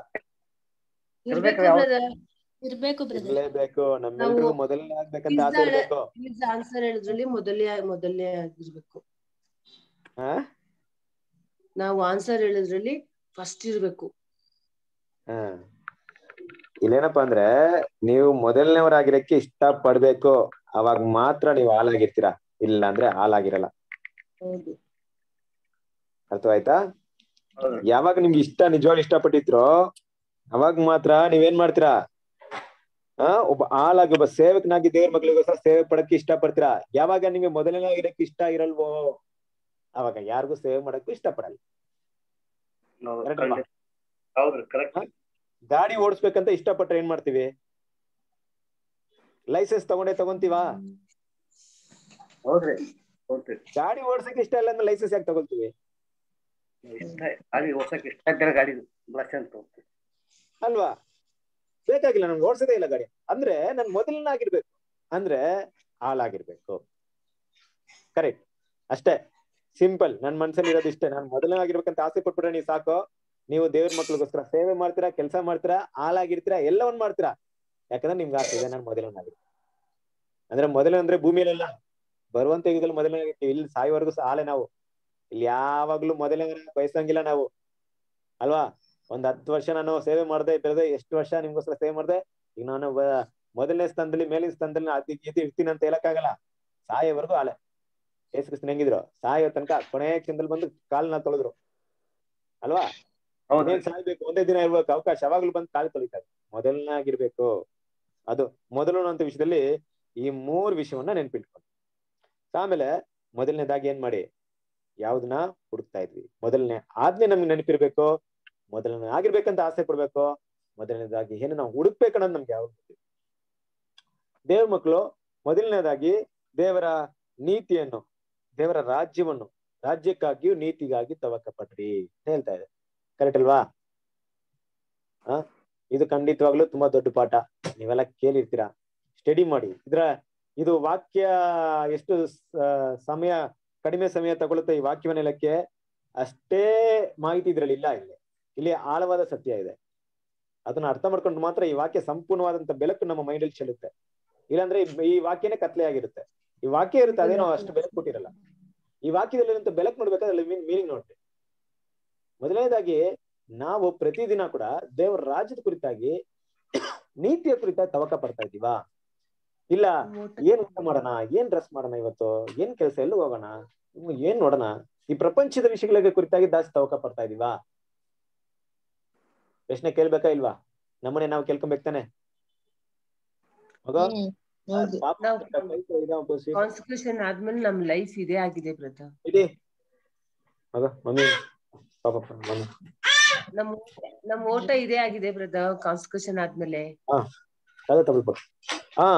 ಅಲ್ವಾ? ಖಂಡಿತ ಸಾಗಿರ್ಬೇಕಾದ್ರೆ ನಾವು ಗಮನಿಸ್ಬೇಕಾಗಿದ್ದು ನಮ್ಮ ಓಟನೇ ಇದೆ, ನಮ್ಮ ಗುರಿನೇ ಇದೆ, ಅಲ್ವಾ? ನಾವು ಯಾವಾಗ್ಲೂ ರಾಜ್ಯಕ್ಕಾಗಿ ತವಕ ಪಡ್ಬೇಕು. ಕರೆಕ್ಟ್ ಅಲ್ವಾ? ಅಂದ್ರೆ ಏನರ್ಥ? ಸಿಂಪಲ್ ಆಗಿ ಈ ಭೂಮಿಗೆ ಸಂಬಂಧಪಟ್ಟ ವಿಷಯಗಳನ್ನ ಮಾಡ್ಕೊಂಡು ಇರೋದಕ್ಕಿಂತ ಹೆಚ್ಚಾಗಿ, ಈ ಭೂಮಿಯಲ್ಲಿ ನಾನು ಏನೇ ಮಾಡಿದ್ರು ಒಂದ್ಸರಿ ನಾಶವಾಗುತ್ತೆ. ದೇವರ ರಾಜ್ಯದಲ್ಲಿ ಸೇರಕ್ಕೆ ಏನ್ ಮಾಡ್ಬೇಕು ಅನ್ನೋ ವಿಷಯಗಳು ಮಾತ್ರ ಜಾಸ್ತಿ ಯೋಚನೆ ಮಾಡ್ತಾ ಇದ್ರು, ಅಲ್ವಾ? ಈ ಲೋಕದವ್ರು ಹೆಂಗ್ ಮಾಡ್ತಾರೆ ಈ ಭೂಮಿಯಲ್ಲಿ? ಹೆಸರನ್ನ ಪಡಿಬೇಕು, ಹಣವನ್ನ ಸಂಪಾದನೆ ಮಾಡ್ಬೇಕು, ಮನೆಯನ್ನ ಕಟ್ಬೇಕು, ಒಳ್ಳೆ ಒಳ್ಳೆ ಏನನ್ನ ಅವ್ರ ಆಸೆ ಇರುತ್ತಲ್ಲ, ಡ್ರೀಮ್. ಅಂತಹ ಭಾವನೆಯಲ್ಲಿ ನಾವು ಜೀವನ ಮಾಡ್ತೇವೆ. ಈ ಭೂಮಿ ನನಗೆ ಶಾಶ್ವತವಲ್ಲ, ರಾಜ್ಯದ ಕುರಿತಾಗಿ ನಾನು ಜಾಸ್ತಿ ತಿಳ್ಕೊಂಡು ಆ ರಾಜ್ಯಕ್ಕೆ ನಾನು ಹೋಗ್ಬೇಕು, ಅದಕ್ಕೆ ಎಂತಹ ಗುಣಗಳನ್ನ ಬೆಳೆಸ್ಬೇಕು ಅನ್ನೋದು ಥಿಂಕ್ ಮಾಡ್ಬೇಕು. ಅದು ಮೊದಲನೇದು. ಅದನ್ನ ಮಾಡಿದ್ರೆ ಈ ಭೂಮಿಗೆ ಸಂಬಂಧಪಟ್ಟದ್ದು ಏನಿರುತ್ತೆ? ಈಗ ಒಂದ್ ವಿಷಯ ಹೇಳ್ತೀನಿ ಕೇಳಿ. ನಾವು ಈ ಭೂಮಿಯಲ್ಲಿ ಯಾವುದೇ ಆಸೆ ಪಡಲಿಲ್ಲ ಅಂದ್ರೆ ಈ ಭೂಮಿಗೆ ಸಂಬಂಧಪಟ್ಟದ್ದು ಏನಿರುತ್ತೆ? ಬೇಸಿಕ್ ನೀಡ್ ಇರುತ್ತೆ. ಏನಪ್ಪಾ ಅಂದ್ರೆ ಆಹಾರ, ಮನೆ, ಮತ್ತೆ ವಸ್ತ್ರ, ಅಲ್ವಾ? ಇದು ಸಿಕ್ಕೇ ಸಿಗುತ್ತೆ. ದೇವ್ರು ಇದನ್ನ ಕೊಟ್ಟೆ ಕೊಡ್ತಾರೆ ಅಂದ್ರೆ ಏನರ್ಥ ಅಂದ್ರೆ, ಇದನ್ನ ಸಂಪಾದನೆ ಮಾಡಕ್ಕೆ ಜ್ಞಾನ ಕೊಡ್ತಾರೆ, ಬಲ ಕೊಡ್ತಾರೆ, ಶಕ್ತಿ ಕೊಡ್ತಾರೆ, ಅಲ್ವಾ? ಯಾವಾಗ ನಾವು ಇದಕ್ಕಿಂತ ಹೆಚ್ಚಿನದಾಗಿ ಏನ್ ಮಾಡ್ತೀವಿ ಅಂದ್ರೆ, ದೇವರ ರಾಜ್ಯದ ಕುರಿತಾಗಿ, ನೀತಿಯ ಕುರಿತಾಗಿ ನಾವು ತವಕ ಪಡಲ್ವೋ, ಇವಾಗ ಏನಾಗ್ತೀವಿ ಅಂದ್ರೆ ಈ ಭೂಮಿಯ ವಿಷಯಗಳಲ್ಲಿ ಮತ್ತೆ ಭೂಮಿಗೆ ಸಂಬಂಧಪಟ್ಟ ವಿಷಯದಲ್ಲಿ ಏನಾಗ್ತಿವಿ? ತುಂಬಾ ಇನ್ವಾಲ್ವ್ಮೆಂಟ್ ಆಗ್ತಿವಿ. ದೇವರ ಒಂದು ಸ್ಥಾನವನ್ನ ಮೊದಲನೇ ಸ್ಥಾನಕ್ಕೆ ಇಡಲ್ಲ. ಓಕೆ, ಸಾಕು, ಇಲ್ಲಿಗೆ ನಿಲ್ಲಿಸ್ತೀನಿ. ಈಗ ಕೊನೆ ಪಾಯಿಂಟ್ ಏನಂದ್ರೆ, ಫಸ್ಟ್ ಮೊದಲು ನನ್ನ ಜೀವನದಲ್ಲಿ ಒಂದು ಎಕ್ಸ್ಪೀರಿಯನ್ಸ್ ನಿಮ್ಗೆ ಹೇಳ್ತೀನಿ, ತುಂಬಾ ಚೆನ್ನಾಗಿರುವಂತದ್ದು, ತುಂಬಾ ನಿಜವಾಗ್ಲೂ ಯೂಸ್ಫುಲ್ ಆಗಿರುವಂತದ್ದು. ಈಗ ನಾವು ಬೆಳಿಗ್ಗೆ ಹೇಳ್ತೀವಲ್ವಾ, ಬೆಳಿಗ್ಗೆ ಎಷ್ಟು ಗಂಟೆಗೆ ತುಂಬಾ ಬೇಗ ಎದ್ದೇಳೋರು ಯಾರಿದ್ದೀರಾ? ತುಂಬಾ ಬೇಗ ಯಾವ ಟೈಮಲ್ಲಿ ಎದ್ದೇಳ್ತೀರಾ? ನಾನ್ ಬ್ರದರ್, ನಾನ್ ಬೇಗ ಎದ್ದೇಳ್ತೀನಿ. ಎಷ್ಟು ಗಂಟೆಗೆ? 5 o'clock ಎದ್ದೇಳ್ತೀನಿ. 5 ಗಂಟೆಗಿಂತ ಮೊದ್ಲು ಯಾರು ಹೇಳ್ತೀರಾ? ಎಷ್ಟು ಗಂಟೆಗೆ? 5 ಗಂಟೆಗೆ. 5 ಗಂಟೆಗೆ. ಓಕೆ, ನೀವು 5 ಗಂಟೆಗೆ ಎದ್ದೇಳ್ತೀರಾ? ರೇಷ್ಮಾ, ನಾವು, ಶಾಂತಕ, ಇವರು ಸುಜಾತ ಸಿಸ್ಟರ್, ನಿರ್ಮಲಾ ಸಿಸ್ಟರ್, 4 ಜನ ಎದ್ದೇಳ್ತೀವಿ. ಸಾಗರ್ ಬ್ರದರ್ ಎಷ್ಟು ಗಂಟೆಗೆ ಎದ್ದೇಳ್ತೀರಾ ನೀವು? ನೀವೇನಾ? ಓಕೆ, ಸೂಪರ್ ನೋಡ್ರಿ 4:40. ಓಕೆ 4 ಗಂಟೆ 4:15 ಮೊದ್ಲು ಯಾರು ಅಂತೀರಾ? 4:15 ಇಲ್ಲ ಬ್ರದರ್, ಇಲ್ಲ ಹೇಳ್ಬಾರ್ದು. 7 ಗಂಟೆಗೆ ಎದ್ದೇಳ್ತೀವಿ ಬ್ರದರ್. ನಿಮ್ಮೆಲ್ರಿಗಿಂತ ಮೊದ್ಲು ಯಾರು ಎದ್ದೇಳೋದು ಗೊತ್ತಾ? ನಾನು ಬ್ರದರ್, ಸಮಟೈಮ್ಸ್ ನಾನು 4:45. ನೀವೆಲ್ಲ ಎದ್ದೇಳೋದು 4 ಗಂಟೆಗೆ 5 ಗಂಟೆಗೆ. ನಾನು ಎಷ್ಟು ಗಂಟೆಗೆ ಎದ್ದೇಳ್ತೀನಿ ಗೊತ್ತಾ? ಹಂಗೆ ಇಲ್ಲ, ನಾನು ಎದ್ದೇಳೋದು 6 ಗಂಟೆಗೆ. ಓ ಲೇಸಿ ಮ್ಯಾನ್. ದಯವಿಟ್ಟು ನಾನ್ ನಿಮ್ಮೆಲ್ಲರಿಗಿಂತ ಬೇಗ ಎದ್ದೇಳ್ತೀನಿ ತಿಳ್ಕೊಂಡ್ಬರ್ರಿ. ಯಾಕಂದ್ರೆ ಮಲಗದೆ 12 ಗಂಟೆ 2 ಗಂಟೆ ಆಗ್ಬಿಡುತ್ತೆ ಸಾಮಾನ್ಯವಾಗಿ. ಆದ್ರಿಂದ ಟೈಮ್ ನಿಮ್ಮಷ್ಟು ಬೇಗ ಎದ್ದೇಳಲ್ಲ ಇರ್ಲಿ. ಸೊ ದೇವ್ರ ಮಕ್ಳು ನೀವೆಲ್ಲ ಬೇಗ ಎದ್ದೇಳ್ತೀರಾ ಅಂದ್ಮೇಲೆ ತುಂಬಾ ಸಂತೋಷ ಆಗ್ತಿದೆ. ಏನಕ್ಕಪ್ಪ ವಿಷಯ ಹೇಳ್ತಾ ಇರ್ತೇವೆ, ಕೊನೆ ಪಾಯಿಂಟ್ ಬಂದ್ಬಿಟ್ಟೆ 9 ಗಂಟೆ ಆಯ್ತು. ಕೇಳ್ಕೊಳ್ಳಿ, ಫೈನಲ್ ಪಾಯಿಂಟ್ ಹೇಳ್ತೀನಿ. ನಾವು ಎದ್ದಾಗ ದೇವ್ರ ಮಕ್ಳು ಯಾವಾಗ ಬೆಳಗಿನ ಹೊತ್ತು ದೇವರಿಗೆ ಪ್ರಾಮುಖ್ಯತೆ ಕೊಡ್ತೀವೋ, ಇನ್ನ ಕೆಲವೊಂದು ಸಹೋದರ ಸಹೋದರಿಯರು ಬೈಬಲ್ ರೀಡಿಂಗ್ ಮಾಡ್ತಾರೆ, ತುಂಬಾ ಸಂತೋಷ. ನಿಮ್ಮನ್ನ ದೇವರು ಆಶೀರ್ವದಿಸ್ಲಿ. ಅದು ನಾವು ಕೇಳಿದೀವಿ, ಆ ವಿಷಯನ ಕೇಳಿ ತುಂಬಾ ಸಂತೋಷ ಪಟ್ಟಿದ್ವಿ. ನಿಮ್ಮಲ್ಲಿರುವಂತ ಉತ್ಸಾಹ ನೋಡಿ ನಾವು ಕೂಡ ಉತ್ಸಾಹ ಪಟ್ಟಿದೀವಿ. ದೇವ್ರು ನಿಮ್ಮೆಲ್ಲರನ್ನ ಆಶೀರ್ವದಿಸ್ಲಿ. ದಯವಿಟ್ಟು ಯಾವುದೇ ಕಾರಣಕ್ಕೂ ನಿಲ್ಲಿಸ್ಬಾರ್ರಿ, ಕಂಟಿನ್ಯೂ ಮಾಡಿ. ದೇವ್ರು ನಿಮ್ಮನ್ನ ಆಶೀರ್ವದಿಸ್ಲಿ. ಓಕೆ, ಒಂದು ವಿಷಯ. ಎರಡನೇದು ಏನಪ್ಪಾ ಅಂದ್ರೆ, ಬೆಳಿಗ್ಗೆ ಬೇಗ ಎದ್ದೇಳ್ದಾಗ ಒಂದ್ ವೇಳೆ ಏನೋ ಒಂದ್ ಮೂಡ್ ಏನೋ ಆಫ್ ಆಗಿರುತ್ತೆ, ಅಂದ್ರೆ ಯಾವ್ದೋ ಟೆನ್ಷನ್ ಇರುತ್ತೆ, ನೆನ್ನೆ ಏನೋ ಮೈಂಡ್ ಏನೋ ಡಿಸ್ಟರ್ಬ್ ಆಗಿರುತ್ತೆ, ಇಲ್ಲ ಯಾವ್ದು ಸಮಸ್ಯೆ, ನಮ್ ಫ್ಯಾಮಿಲಿ ಸಮಸ್ಯೆ ಇರುತ್ತೆ, ಇಲ್ಲ ಸಹೋದರ ಸಂಬಂಧಪಟ್ಟಂತ ಏನೋ ವಿಷಯ ಇರುತ್ತೆ, ಕೆಲ್ಸದಲ್ಲಿ ಏನೋ ಟೆನ್ಷನ್ ಇರುತ್ತೆ, ಏನೋ ಮಲ್ಕೊಂಡಿರ್ತೀವಿ, ಎದಿರ್ತೀವಿ, ಅದೇ ಟೆನ್ಷನ್ ಎದಿರ್ತೀವಿ. ಬೆಳಿಗ್ಗೆ ಪ್ರಾರ್ಥನೆ ಮಾಡಲ್ಲ, ಮನ್ನಾ ಬುಕ್ ಓದಲ್ಲ, ದೇವರಿಗೆ ಸಮಯ ಕೊಡಲ್ಲ. ಒಂದು 10 ರಿಂದ 15 ನಿಮಿಷ ಕೂಡ ಸಮಯ ನಾವು ಕೊಟ್ಟಿರಲ್ಲ ಅಂತ ಇಟ್ಕೊಳ್ಳಿ. ಎಕ್ಸಾಂಪಲ್ ಹೇಳ್ತಾ ಇದೀನಿ, ಕೊಡುತ್ತೆ ಅದ್ರಲ್ಲಿ ನಾನು ಇಲ್ಲಿ ಅಲ್ಲ, ಎಲ್ರಿಗೂ ಹೇಳ್ತಾ ಇದೀನಿ, ಯಾರ ಬಗ್ಗೆನೂ ಹೇಳದ್ ಬೇಕಾಗಿಲ್ಲ. ನೀವು ನಮ್ ಬಗ್ಗೆ ನಾವೇ ಸ್ಟಡಿ ಮಾಡ್ಕೊಳ್ಳೋಣ ಅಲ್ವಾ? ನಾವು ನಾನು ಅಂತ ಹೇಳಂತ ಒಳ್ಳೆ ವಿಷಯ ಅಲ್ಲ ಇದು. ಇರ್ಲಿ, ಹಾಗೆ ನೋಡ್ಬೇಕಾದ್ರೆ ಇಂಥ ಸನ್ನಿವೇಶದಲ್ಲಿ ಈ ತರ ನಾವು ಎದ್ದು ಹೋದಾಗ ಆ ದಿನ ಹೆಂಗಿರುತ್ತೆ ಗೊತ್ತಾ? ತುಂಬಾ ವಸ್ಟ್ ಅಂದ್ರೆ ವಸ್ಟ್ ಆಗಿರುತ್ತೆ. ಕೃಪೆ ನಮ್ ಜೊತೆ ಇರಲ್ಲ. ನಾವು ಅವತ್ತು ತುಂಬಾ ಪಾಪಕ್ಕೊಳಗಾಗ್ಬೋದು, ಶೋಧನೆಗೊಳಗಾಗ್ಬೋದು. ನಿಜವಾಗ್ಲೂ ಹೇಳ್ತಾ ಇದ್ದೀನಿ, ನನ್ನ ಲೈಫ್ ಅಲ್ಲಿ ನಡೆದಂತ ವಿಷಯ. ಆತರ ಸನ್ನಿವೇಶ ನಾವು ಯಾವುದೇ ಕಾರಣಕ್ಕೂ ದೇವ್ರ ಮಕ್ಳು ಕೊಡ್ಬಾರ್ದು. ಮೊದಲನೇ ಸಮಯವನ್ನ ದೇವ್ರಿಗೆ ಕೊಟ್ಟು, ದೇವರ ಹಸ್ತದಲ್ಲಿ ನಿಮ್ಮ ಸಮಯವನ್ನ ಕೊಟ್ಟು ಪ್ರಾರ್ಥನೆ ಮಾಡಿ, ಅವತ್ತೆಲ್ಲ ನೋಡ್ರಿ ನಿಮ್ಮ ಮೈಂಡ್ ಎಷ್ಟು ಪೀಸ್ ಇರುತ್ತೆ ಅಂದ್ರೆ, ಎಂತ ಶೋಧನೆ ಕೂಡ ನೀವು ಜಯಿಸ್ ಬರ್ತೀರಾ ನೀವು, ಅಲ್ವಾ?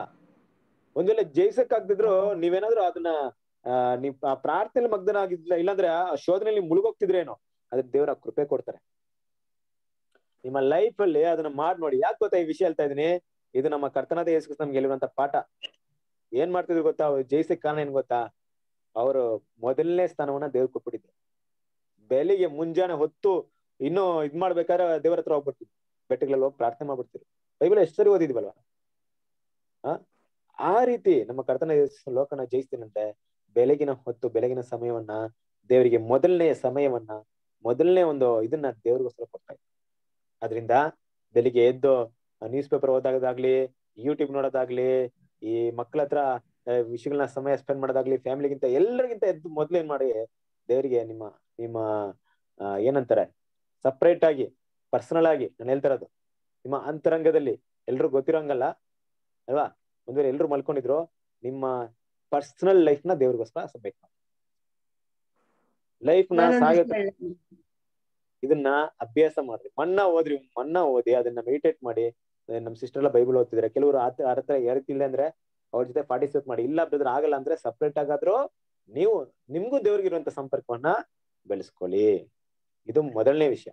ಇಷ್ಟೇ ಹೇಳ್ತಾ ಇದೀನಿ, ಇದಕ್ಕಿಂತ ಹೆಚ್ಚಾಗಿರಲ್ಲ. ದಯವಿಟ್ಟು ಇಲ್ಲಿವರೆಗೂ ಬ್ರದರ್ ನಾನ್ ಮಾಡಿಲ್ಲ ಅಂತ ಯಾರಾದ್ರೂ ಇದ್ರೆ, ನಿಮ್ಮಲ್ಲಿ ನನ್ನ ಒಂದು ರಿಕ್ವೆಸ್ಟ್, ಇವತ್ತಿಂದ ಡಿಸೈಡ್ ಮಾಡಿ. ನಿಮ್ಮ ಲೈಫ್ ಅಲ್ಲಿ ಎಂತ ಒಂದು ಆಶೀರ್ವಾದ ಇರುತ್ತೆ ಗೊತ್ತಾ? ಆಶೀರ್ವಾದನ ಏನೋ ದುಡ್ಡು ಹಣ ಕಾರ ಬರುತ್ತೆ ಹೇಳಲ್ಲ, ಯಾರು ಕೊಡದಂತ ಸಮಾಧಾನ ಇರುತ್ತೆ, ಶೋಧನೆ ಜಯಿಸಕ್ ಬಲ ಸಿಗುತ್ತೆ, ಮತ್ ಬೇರೆಯವ್ರನ್ನ ನಿಜವಾಗ್ಲೂ ಪ್ರೀತಿ ತೋರಿಸುವಂತ ಪ್ರೀತಿಯ ಗುಣಗಳ ಮೇಲೆ ಬೆಳೆಯುತ್ತೆ. ಇದೆಲ್ಲ ಒಂದು ಮುಂಜಾನೆಯಲ್ಲಿ ನಾವು ಮಾಡೋಂತ ನಿರ್ಧಾರದಲ್ಲಿ ಆರಂಭವಾಗುತ್ತೆ ಹೊರತು ಆಮೇಲೆ ಮಾಡೋದೆಲ್ಲ ಮಾಡ್ಬಿಟ್ಟು ಎಲ್ಲೋ ಒಂದ್ ಕಡೆ ಸಮಯ ಸಿಕ್ಕಿದಾಗ ವಾಕ್ಯ ಹೊಡೆದ ಆ ಫ್ರೆಶ್ನೆಸ್ ಮೈಂಡ್ ಬರಲ್ಲ ಅಲ್ವಾ? ಇದು ಆ ಮೊದಲು ನನ್ನ ವಿಷಯಕ್ಕೆ ನಾನು ತಗೊಂಡಂತ ವಿಷಯ. ಓಕೆ, ಇಲ್ಲಿಗೆ ಪಾಠವನ್ನ ಮುಗಿಸ್ತೀನಿ. ದೇವ್ರು ನಿಮ್ಮೆಲ್ಲರನ್ನ ಆಶೀರ್ವದಿಸ್ಲಿ. ಮತ್ತೆ ಮುಂದಿನ ವಾರ ಏನ್ ಟಾಪಿಕ್ ಇರ್ಬೋದು? ಕ್ರೌನಾ? ಇಲ್ಲ ಕ್ರೌನ್ ಆಗಿದೆ ನೋಡ್ರಿ, ಕರೆಕ್ಟ್ ಆಗಿ ಯಾರು ಹೇಳ್ತಾರ ನೋಡೋಣ. ಲವ್, ಪ್ರೀತಿ ಇವತ್ತು ಮೊದಲು ಬಂತು. ನೆಕ್ಸ್ಟ್ ಏನಿರ್ಬೋದು? ಮೊದಲಾದ್ಮೇಲೆ ಏನ್ ಲಾಸ್ಟ್ ಬರುತ್ತೆ?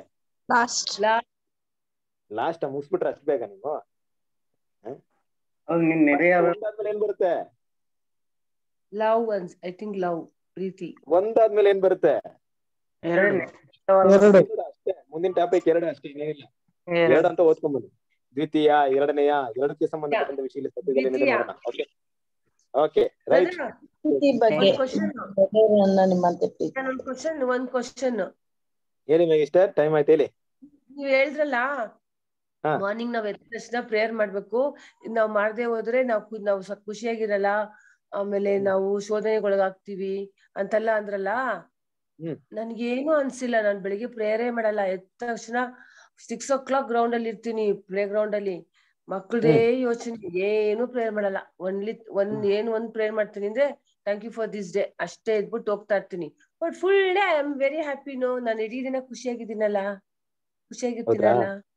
ಅದಕ್ಕೆ ನೀವ್ ಹಿಂಗಿದ್ದೀರಾ ಅಂದ್ರೆ ಹಿಂಗಿದ್ದೀರಾ. ನೀವ್ ಏನೋ ಪ್ರಾರ್ಥನೆ ಮಾಡಿ ಇನ್ನೂ ಚೆನ್ನಾಗಿರ್ತೀರಾ, ಅದನ್ನ ಮಾಡಿ ಅಷ್ಟೇ. ಹೌದು ಇದೇ ಬ್ಲೆಸ್ಸಿಂಗ್, ಇದೇ ಚೆನ್ನಾಗಿದೆ ಅಂದ್ರೆ ಇನ್ನು ದೇವರ ಹತ್ರ ಸಂಪರ್ಕ ಇಟ್ಟು ಇನ್ನೂ ಚೆನ್ನಾಗಿರುತ್ತೆ, ಇನ್ನೂ ಬ್ಲೆಸ್ಸಿಂಗ್ ಆಗಿರುತ್ತೆ ಅಂತ ಹೇಳ್ತೇನೆ. Thank you. ದೇವರು ನಿಮ್ಮನ್ನ ಆಶೀರ್ವದಿಸ್ಲಿ. ನಮ್ಮದಿರುವಂತ ಬ್ರದರ್ ವೀರ ಬ್ರದರ್ ಪ್ರಾರ್ಥನೆ ಮಾಡ್ತೀರಾ?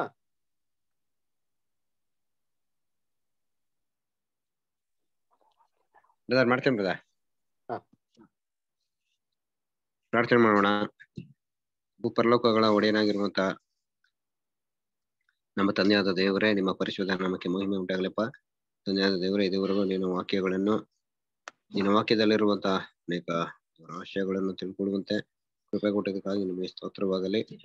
ನಮ್ಮ ತಂದೆಯಾದ ದೇವರೇ, ಈ ದಿನದಲ್ಲಿ ಮೊದಲನೇ ಎನ್ನುವಂತ ಒಂದು ವಿಷಯವಾಗಿ ಅಂದ್ರೆ ನಾವು ಎಲ್ಲಾ ವಿಷಯದಲ್ಲೂ ಕೂಡ ನಿಮಗೆ ಮೊದಲನೇ ಸ್ಥಾನ ಕೊಡಬೇಕು, ನಿಮ್ಮನ್ನೇ ನಾವು ಪ್ರೀತಿಸ್ಬೇಕು, ನಿಮ್ಮನ್ನೇ ಆರಾಧಿಸ್ಬೇಕು. ಎಲ್ಲಾ ವಿಷಯಗಳಲ್ಲೂ ನಾವು ನಿಮಗೆ ಮೊದಲನೇ ಸ್ಥಾನ ಕೊಡಬೇಕು ಎಂಬ ಒಂದು ವಿಷಯವಾಗಿ ಅನೇಕ ವಾಕ್ಯಗಳನ್ನು ನಾವು ನೋಡಿದ್ದೇವೆ, ಈ ದಿನದಲ್ಲಿ ತಿಳ್ಕೊಂಡಿದ್ದೇವಪ್ಪ. ಇದನ್ನು ಓದಿ ಇಂದಿನ ದಿನಮಾನಗಳಲ್ಲಿ ಇದನ್ನು ಓದಿದ್ದೇವೆ, ಕೇಳಿ